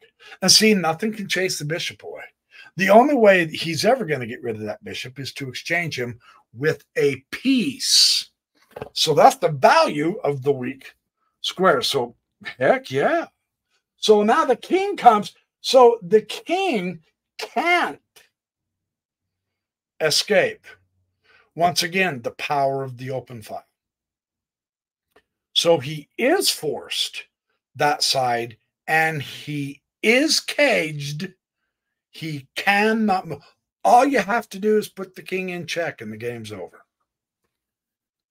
Notice again the feature, that rook will never play. The bishop blocks the pawn from opening. The king is stuck. He is a rook down. Understand the seriousness of that. This is really interesting. Now, once again, this looks pretty scary, doesn't it? Yes, I mean, come on. You got to at least notice it, because seriously now, if you don't address that, you have two connected advanced pawns backed by pieces. I mean, that is a tack setup, but you got one advantage. The pawn is pinned to the queen, so you're safe. You can still develop, which is what you want to do. Get your army in the fight, right? So this is kind of cool. So bishop, king, knight 5, and understand black's going to also. Good. This will be a tough fight. So keep going. One more step. Now this is the second hop. One more step closer to the king. The king is loose. He's in trouble, right? All you got to do is check him. So why not? What better piece to checkmate him with than either knight, right? So get them both over here. You see how that thinking goes. And bishop, knight 3. Now, and I just lectured you. See, every situation is different, right? You can't possibly memorize it all. So what you want to do is you want to keep the fundamentals, the general principles in mind. So here, that wasn't the right place to put the bishop.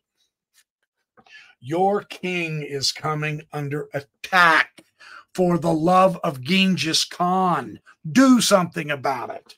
Put the bishop where he belongs. Come on. Come on. Get. The defender wants to exchange pieces. The attacker wants to keep pieces. Because you're attacking. It's easier to attack with more pieces. Well, it's easier to defend with less pieces. What in the name of Genghis Khan are you doing ignoring your king?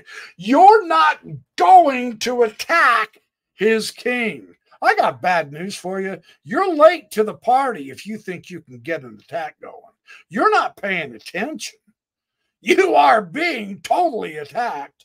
You must do something useful. He's got an open file, a central open file, for Pete's sake. He's got another queen-supported file. It has stunted your attack. Right? Sorry to overemphasize that, but this is really important. This shows there are always, because of the position, there are always exceptions to every rule. Now, if you don't put your bishop back on its home square, you're being foolish. And it's obvious why. Right? I hope. Don't leave his bishop there. He's pinning you down. Get for what? You like seeing the inside of the jail cell? I wouldn't. Break out. Absolutely, fundamentally. So anyway, that's enough noise on that. But still, wow, what a blunder. I'm not impressed at all. Here we go. Once again, the real interesting thing, I used to ignore stuff like this. That's why I'm emphasizing it with you. I used to think, oh yeah, it's just a one square move. It doesn't do a thing. Don't think that way. Yeah, it's only a one square move. Who cares? It didn't do anything. It didn't attack anything, right? Wrong. Let's watch. Knight comes to king 4, trying to attempt to counterattack, which is always the proper response. He just didn't do it as effectively as he could have. The main problem piece for black is that bishop. He should get rid of that thing. Right. Well, the knight takes the knight. Oh, you're going to counterattack me? Let's do it. Bishop takes the queen. Amazing queen sacrifice. And knight, queen 7. White now forces checkmate from this point on. How does he do that?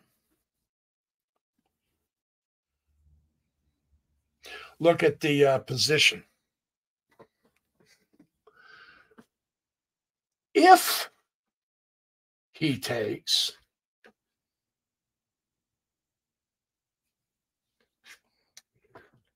then you've got checkmate.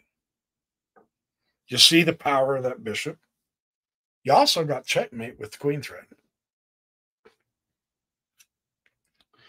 If he doesn't take, if he tries to somehow, well, he's got to take.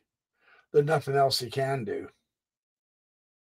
I suppose you could attack the knight, but who cares? Because you've still got the check mate. If the queen takes, you've still got the check mate. Right? So wonderfully interesting ideas here. I love this. It's important to realize the exceptions to every strategy, every rule, once again, depending on the context of what's going on. You can't ignore that. And so that's why it's fun to practice, learning how to read the chessboard. It's fun to get a little bit excited about when you realize, oh, hey, now I understand why rooks belong on open files. That gets fun because then you start doing that. And then all of a sudden you're playing along with a buddy of yours and you go, is that a free queen I see? I moved my knight out of the way to attack his bishop, and it was in front of my rook on the open file, and his queen was on the other side. When I moved my knight to attack his bishop, he moved his bishop, but he didn't see my rook hitting the queen, so I can take the queen. That's when chess gets really fun. When you start seeing, when you're able to start doing stuff like that, that's a lot of fun, man. It's a hoot and a holler. I mean, this stupid crap will keep you up late at night. I so testify. Right? And pleasantly so in so many cases, right? So, yeah, good stuff. Fun to do. Interesting to see how various developments either hinder you or help you. I love that part of it too.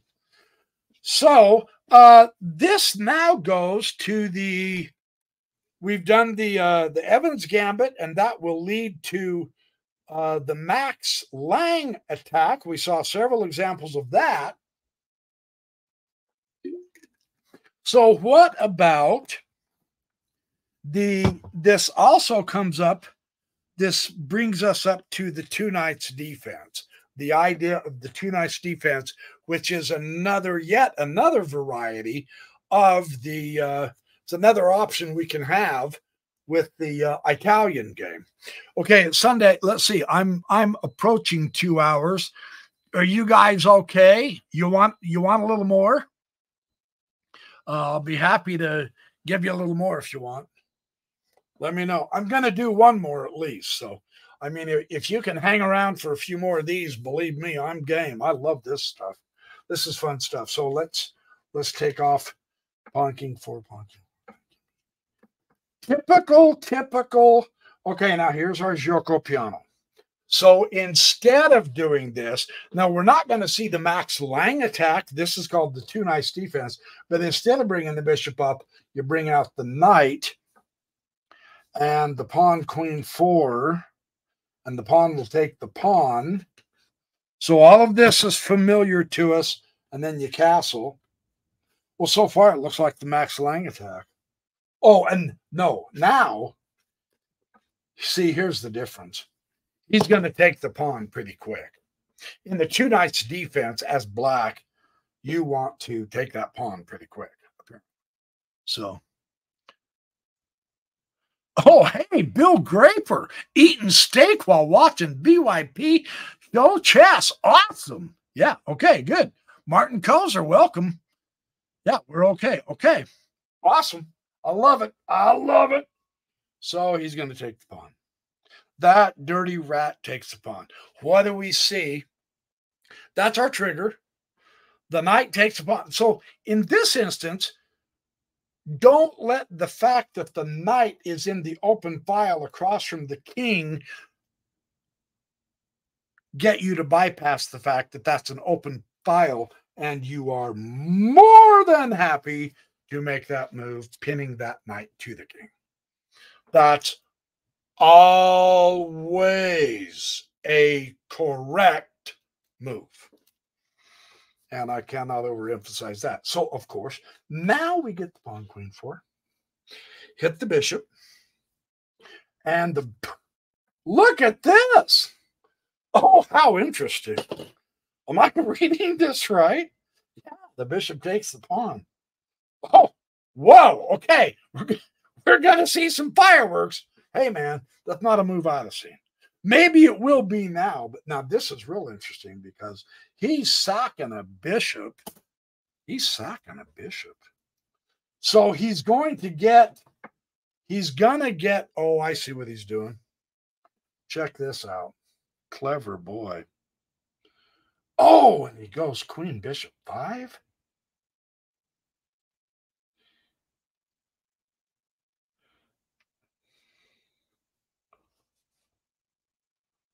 How interesting. So the knight's going to come to queen 2. Look at this. So his knight is now double attacked, although his knight's attacked too. Now that the pin is off, yeah, but now his queen's attacked. Ha! What a conundrum. How interesting. Knight, queen 2, and now queen, knight 5. Yeah, the queen will bump. Oh, look at this. How interesting. He's been putting pressure. He's been putting pressure on the queen enough that he's doing one of these. Hey, how you doing, Bob? What's this? This is really interesting. Well, where'd it go? Queen takes bishop, knight, bishop 3. Knight, queen 2, queen, knight.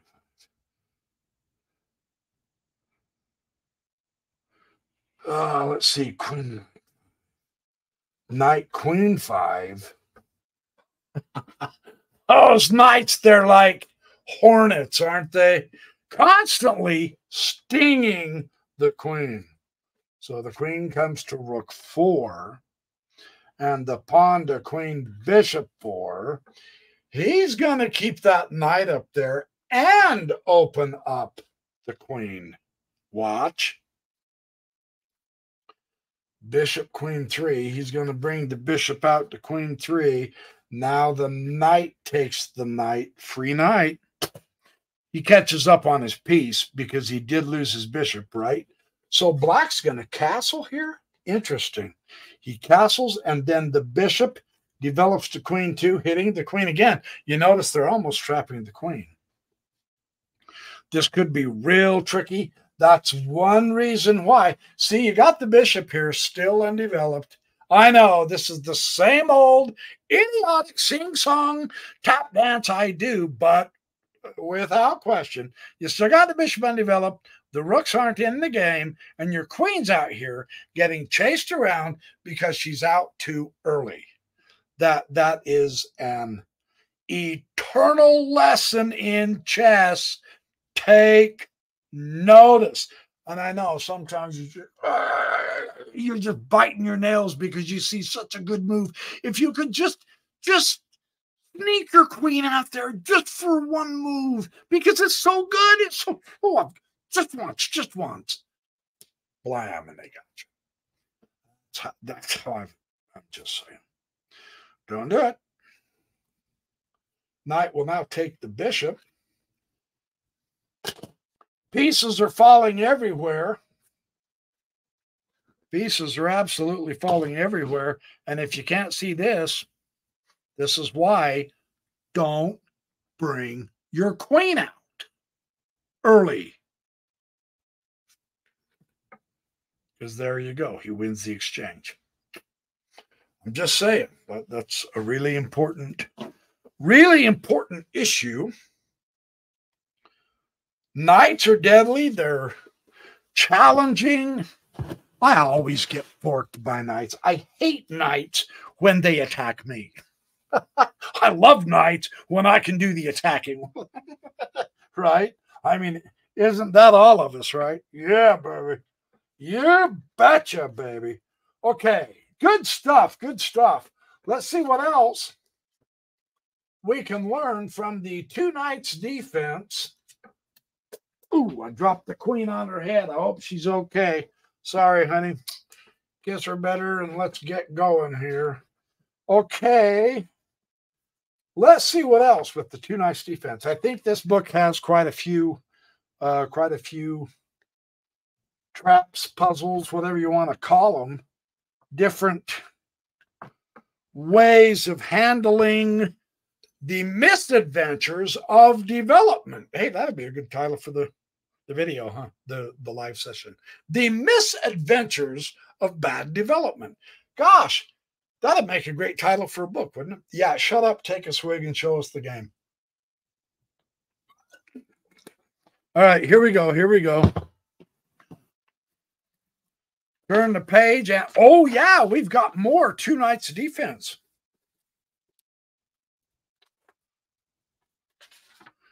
Oh wow. Oh wow. Holy cow, we've got a lot more two knights defense. How cool is that? Okay, so this is a little bit longer one. Let's get going on this one and see what this one has to show us. This is really cool to be able to see so many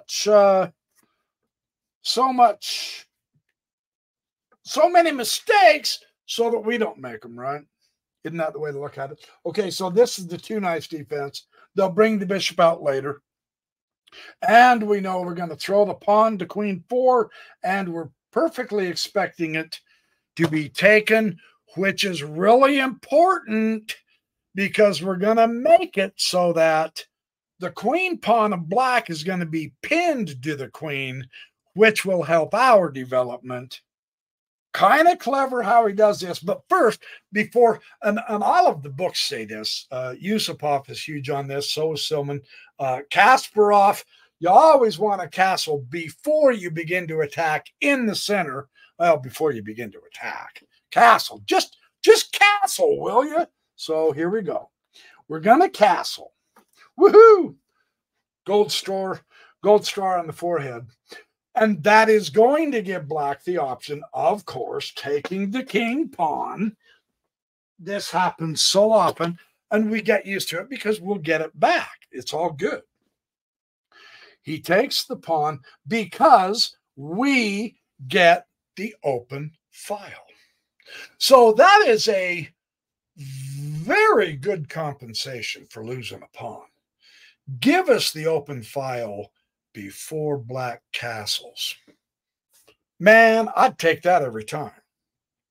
For real. So this is good. And of course, hit the bishop, and the bishop will take the pawn. And the queen will take the bishop. So it looks like a bishop sacrifice. But is it? Once again, we get developed, hitting the queen with tempo. Pawn can't take it because the queen will take the queen, and the queen is undefended. This is one of the important points of this, and the queen is the only defender of the knight. Ooh, excuse me. So that's an important. That's an important point to keep in mind. So the knight hits. Queen, queen, rook 4. And this is a a5. Queen goes to a5. In a lot of various openings where the queen comes out early, rather than putting her back on her home square, she'll just slip over to a5. And there are numerous options of ways to trap the queen. Oh, excuse me. But rather than worrying about spending all your energy and time and development trying to entrap the queen, use this time to bring your pieces out, because it almost automatically put your pieces on their maximum squares, and it almost automatically nullifies the queen. Let's see if that happens. I've seen that in so many games before. So this is kind of cool. So queen, queen, rook 4. So now, knight takes the pawn is not the right way to do this. The knight will take the knight. And, of course, the queen will take the knight. So here we have both players with their queens out early. Rather than, okay, so it's pinned, the knight's pinned, and the queen is attacking the knight. So defend the knight. Why not? The best way now, if you're going to go after that knight, you don't need to. But if you wanted to, you would push the F pawn. Right? That's the best way to attack. But it's better to develop. I know. Repeating record, BYP, you're boring us, then live with the boredom, because I am telling you it's better to develop. Right? All right. Now, that's what I'm asking for. Is that asking too much? Okay, now the queen says, hey, wait a sec. With the bishop out and the queen, hang on here. Wait a minute. Are you kidding me? Queen only went to bishop 4? Are you kidding me? What am I missing? That's checkmate. What am I missing? Are you kidding me? No, that can't be right. Bishop, knight, 5.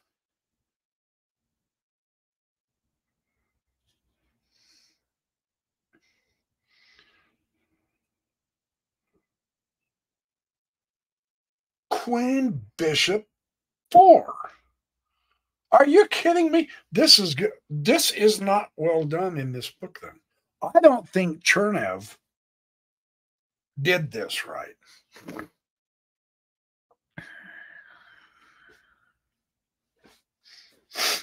How interesting. I don't believe you missed that. Chernev is usually sharper than that. Well, wait. Queen, queen, 8, check. What do you mean queen, queen, 8, check? Oh, duh. No, it's not checkmate. King, bishop 2. Oh, what a dork I am. King, bishop 2. All right. I was going to say, that's got to be a move, man. Come on. Am I that blind? I must be, because I didn't see King, bishop 2. I'll bet you guys are saying that right now. Yo, dude, wake up. King, bishop 2. Yeah. Thank you, Furman. Oh, yeah. King, f7. Thank you, Martin. Yeah, you guys are sharp. I love you guys. You're awesome. I have the best chess audience in the world. I am blessed that way. So, okay, so no more castle. Let's see what happens. Now the knight will take the knight. And the pawn will take the knight. I'll bet he's glad he bumped that pawn up to protect that knight, right? Okay, now we're seeing is the proper use of the rooks. Puts them on the open files, man. Yes, queen, rook, queen one. Bishop, queen three. You better start bringing out your... Sorry, I'm snuffleupagus on you. I don't mean to be gross. I just had a sneezing fit. I don't have a hanky handy. I apologize if snot's dripping out of my nose. Don't look. Sorry, that was gross, wasn't it? Hey, I'm the backyard professor. I can get away with saying crap like that. Bishop, queen three. Okay, queen takes rook. Yeah. Queen takes the rook. All right. Queen takes the bishop. So, yeah, black goes down the exchange, but the developed bishop is a great piece to acquire. I mean, the rook is too, but it hadn't moved. But that bishop was doing a fabulous job. It was very active. It had wonderful open diagonals. So black didn't do too bad, even though it's down the exchange. Pretty even trade at that point, based on those factors, is what I would argue. So pawn, king, bishop, four. Here we go. Now, he can take that en passant, and by golly, I would think he would do that. He didn't, though. That's interesting. Oh, he doesn't want to open up the open file. Yeah. If he took that en passant, oh, criminy.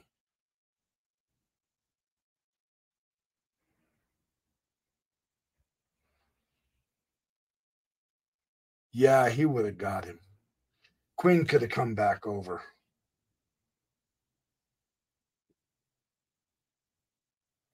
Yeah, en passant wouldn't have helped him. I don't think. You guys look that over if you want. I don't think the en passant would have helped him. It's not what he did either. Yeah, because with these rooks here, if he en passant, and I get it. Yeah, it's checkmate in one move. I get that. The queen dropping down. But the queen comes over to here. She's guarded and put the queen in the center and checkmate him. I think that would work out. I don't have time to calculate it right now, but yeah. So what he did is he went queen rook five.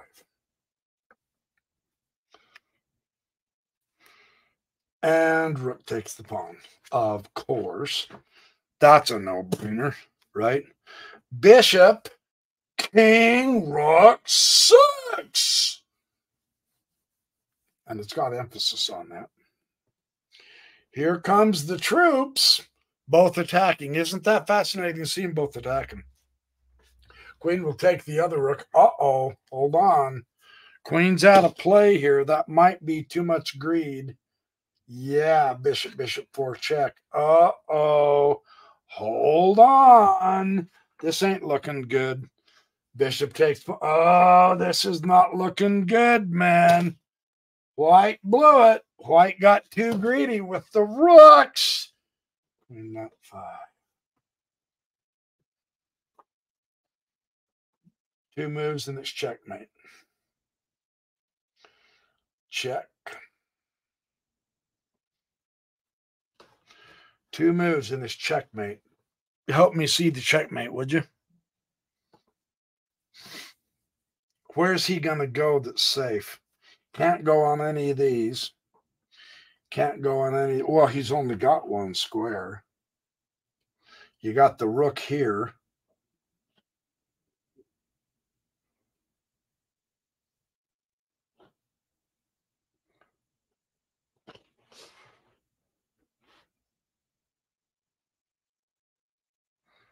You got the rook here. How is that two moves at checkmate?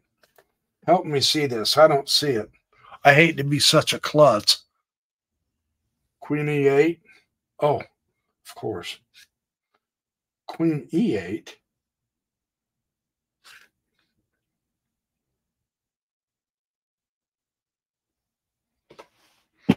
No, I mean, It says after queen knight 5 check that black checkmates in 2 moves, but he doesn't show it. H1 or F1. Queen F3.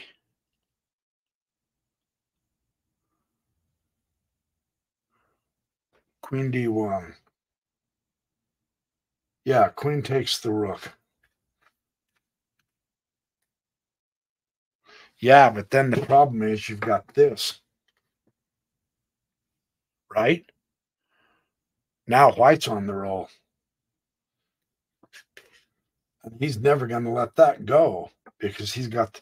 Yeah, I don't see how that's a checkmate.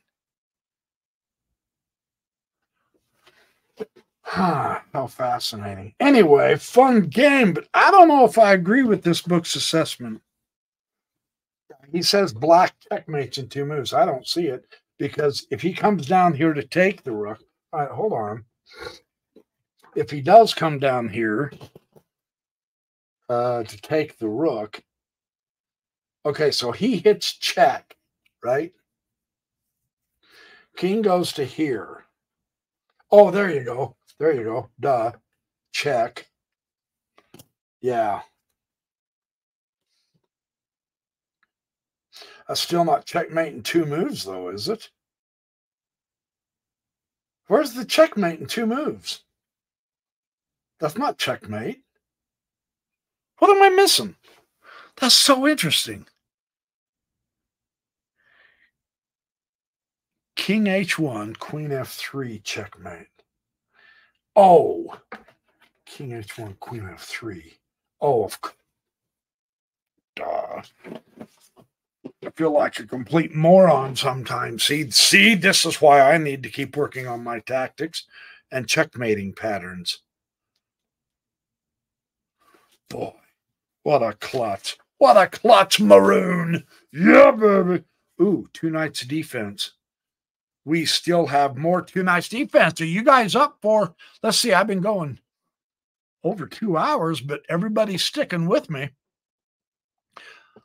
Thanks. Yeah, that's interesting. Woohoo! You want another one? We can do more. I mean, like Captain America said, hey, I can do this all day. Technically, I can't, but it's so much fun. See, this is my advantage of starting an hour earlier on Sunday morning, isn't it? I can keep going. I'm still going to achieve what I need to achieve today, which is rest. It's Sunday. Come on. Of course, then, the original Jewish Sabbath was Saturday. I'm just saying. I know. Yeah, there's scholarship on it that shows. But anyway, the argument still happens. Off and on, they say. All right, let's do another one of these little jewels. Put the knight back in his stable. Put the knight back in his stable. Let's try this again. Ooh, okay. 2 knights defense. Let me grab a quick swig. Doing all this talking, I got to wet my whistle.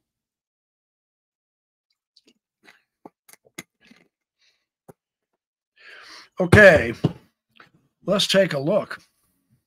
It is great fun. It is great fun. So let's do another. Let's do another. Let's see what else we can learn here that helps so well. Knight, bishop, and now if we understand correctly, the knight comes out. Yes. So you're going to hit it with queen 4. And of course, the pawn's going to take. And here's your signal to castle. So this is interesting because in every one of these variations, you guys and gals, we have seen that white always gets the rook on the open file. And that is always part of the basis of white winning if he doesn't blow it in the center. Because black doesn't castle, he takes the pawn instead. That's cool to see, right? Knight takes pawn, and now he pins the knight. So that's kind of a cool theme. That's been one of the steady theme in every one of these two knights defense opening. So that's important to learn. And then, of course, he's always going to come up and hit the bishop. And rather than save the bishop will take the pawn, and the queen will take the bishop. And it's hard. Yeah, I mean, I'll say I have to force my own psychology to be able to accept that I'm giving up a bishop for a pawn. And that's not just any bishop. That's the white squared bishop. Man, that is so interesting.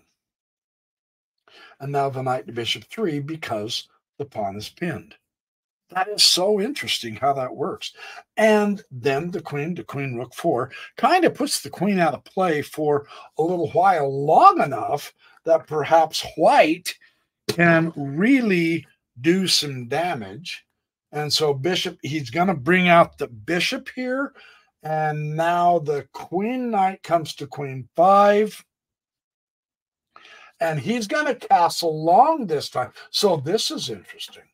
Maybe black's trying to psych white out. He's watching the knights go that direction. He says, yeah, I'm going to do the old switcheroo. I'm going to do a double back and go this way. We'll see if that helps him. Well, he takes the bishop, and yeah, the bishop's protected. He takes it, and he takes. So we have an exchange. He no longer has the bishop pair. Again, don't forget the power of your rook on the file to get involved in the game. That's really important. Look at how they're bringing out their pieces, though. This is good. It makes the game more exciting, right?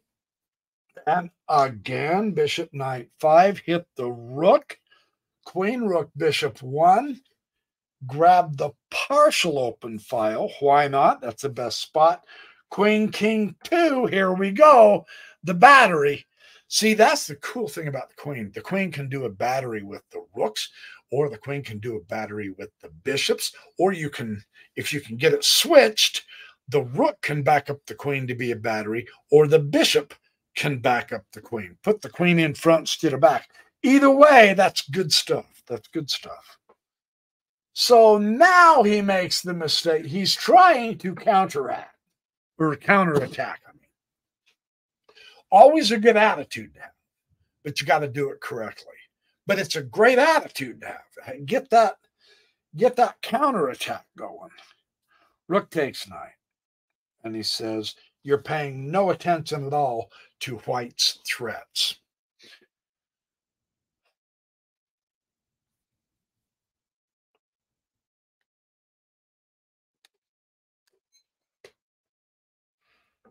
You're saying, yeah, but he's got it covered with the rook. Really? I don't think so. Check. Man, you got the file, use it. Fundamentally so. And of course, he can see immediately it's mate if that bishop gets there. So the rook can't take the rook. That's what black fell asleep on. So this is a really important tactical thing that's kind of cool to see, isn't it? When you, man, if you can do this, but man, if you see your opponent do this, you really got to start sitting up. You got to say, okay, what is he trying to do? Because you got to pay attention. So the knight has no choice. That's the way to block the checkmate for the moment. And of course, yeah, you lost a rook because you fell asleep. Oops. So rook comes back. It's covered. Rather than retake the rook and exchange the rooks, hold on. You're on the 8th rank. And see, you've got the 1, 2, 3, 4, and 1, 2, 3, 4, 3, 6, 3, 6. So the material is even. So, I mean, technically it wouldn't hurt to exchange. But hold on, because your position is winning. Why give up that just for material? When you look at this, you go, look, there's 3 pawns on this side and 3 pawns on this side. But he has the 4th. Now, it's way too far advanced. That's a weakness. There's no question. I get it. There's 4 pawns on this side versus 3, but that's a target. He went too far forward without all of his other cohorts. But there's 3 and 2, so the end game would be fine. So, you could exchange, but I wouldn't, because that's a great position. So what does he do?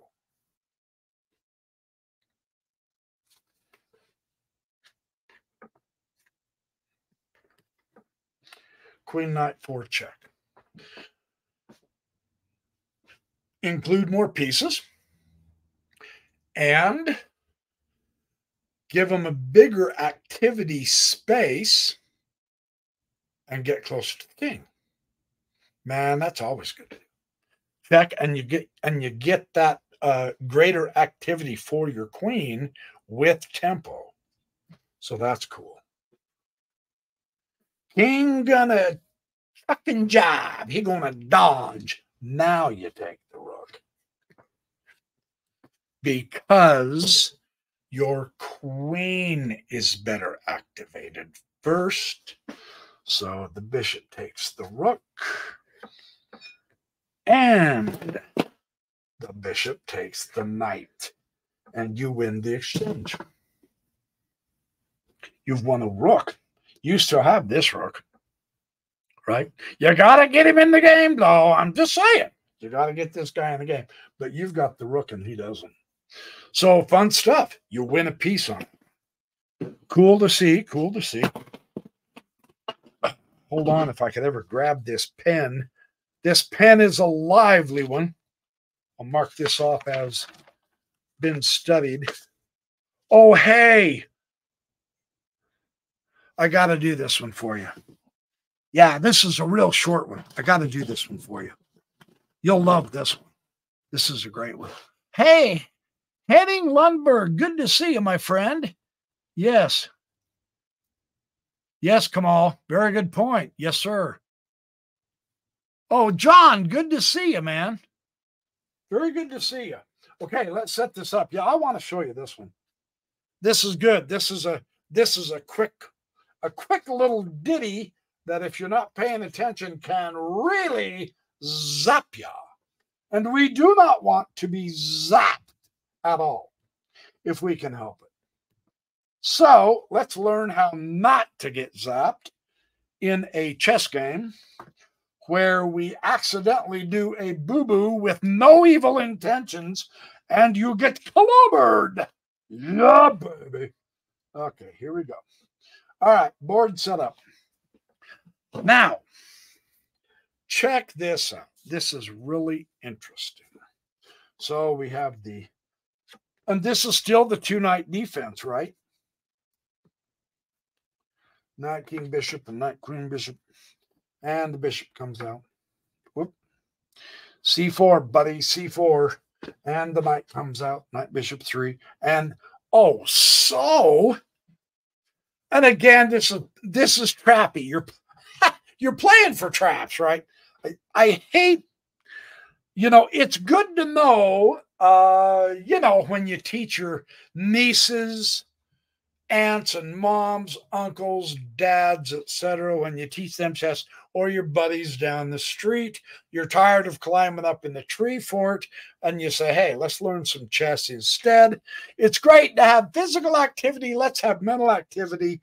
But man, this happens so quick. If you're not paying attention, you really have to watch it. Kablam, knight, knight. Now, this is the fried liver, right?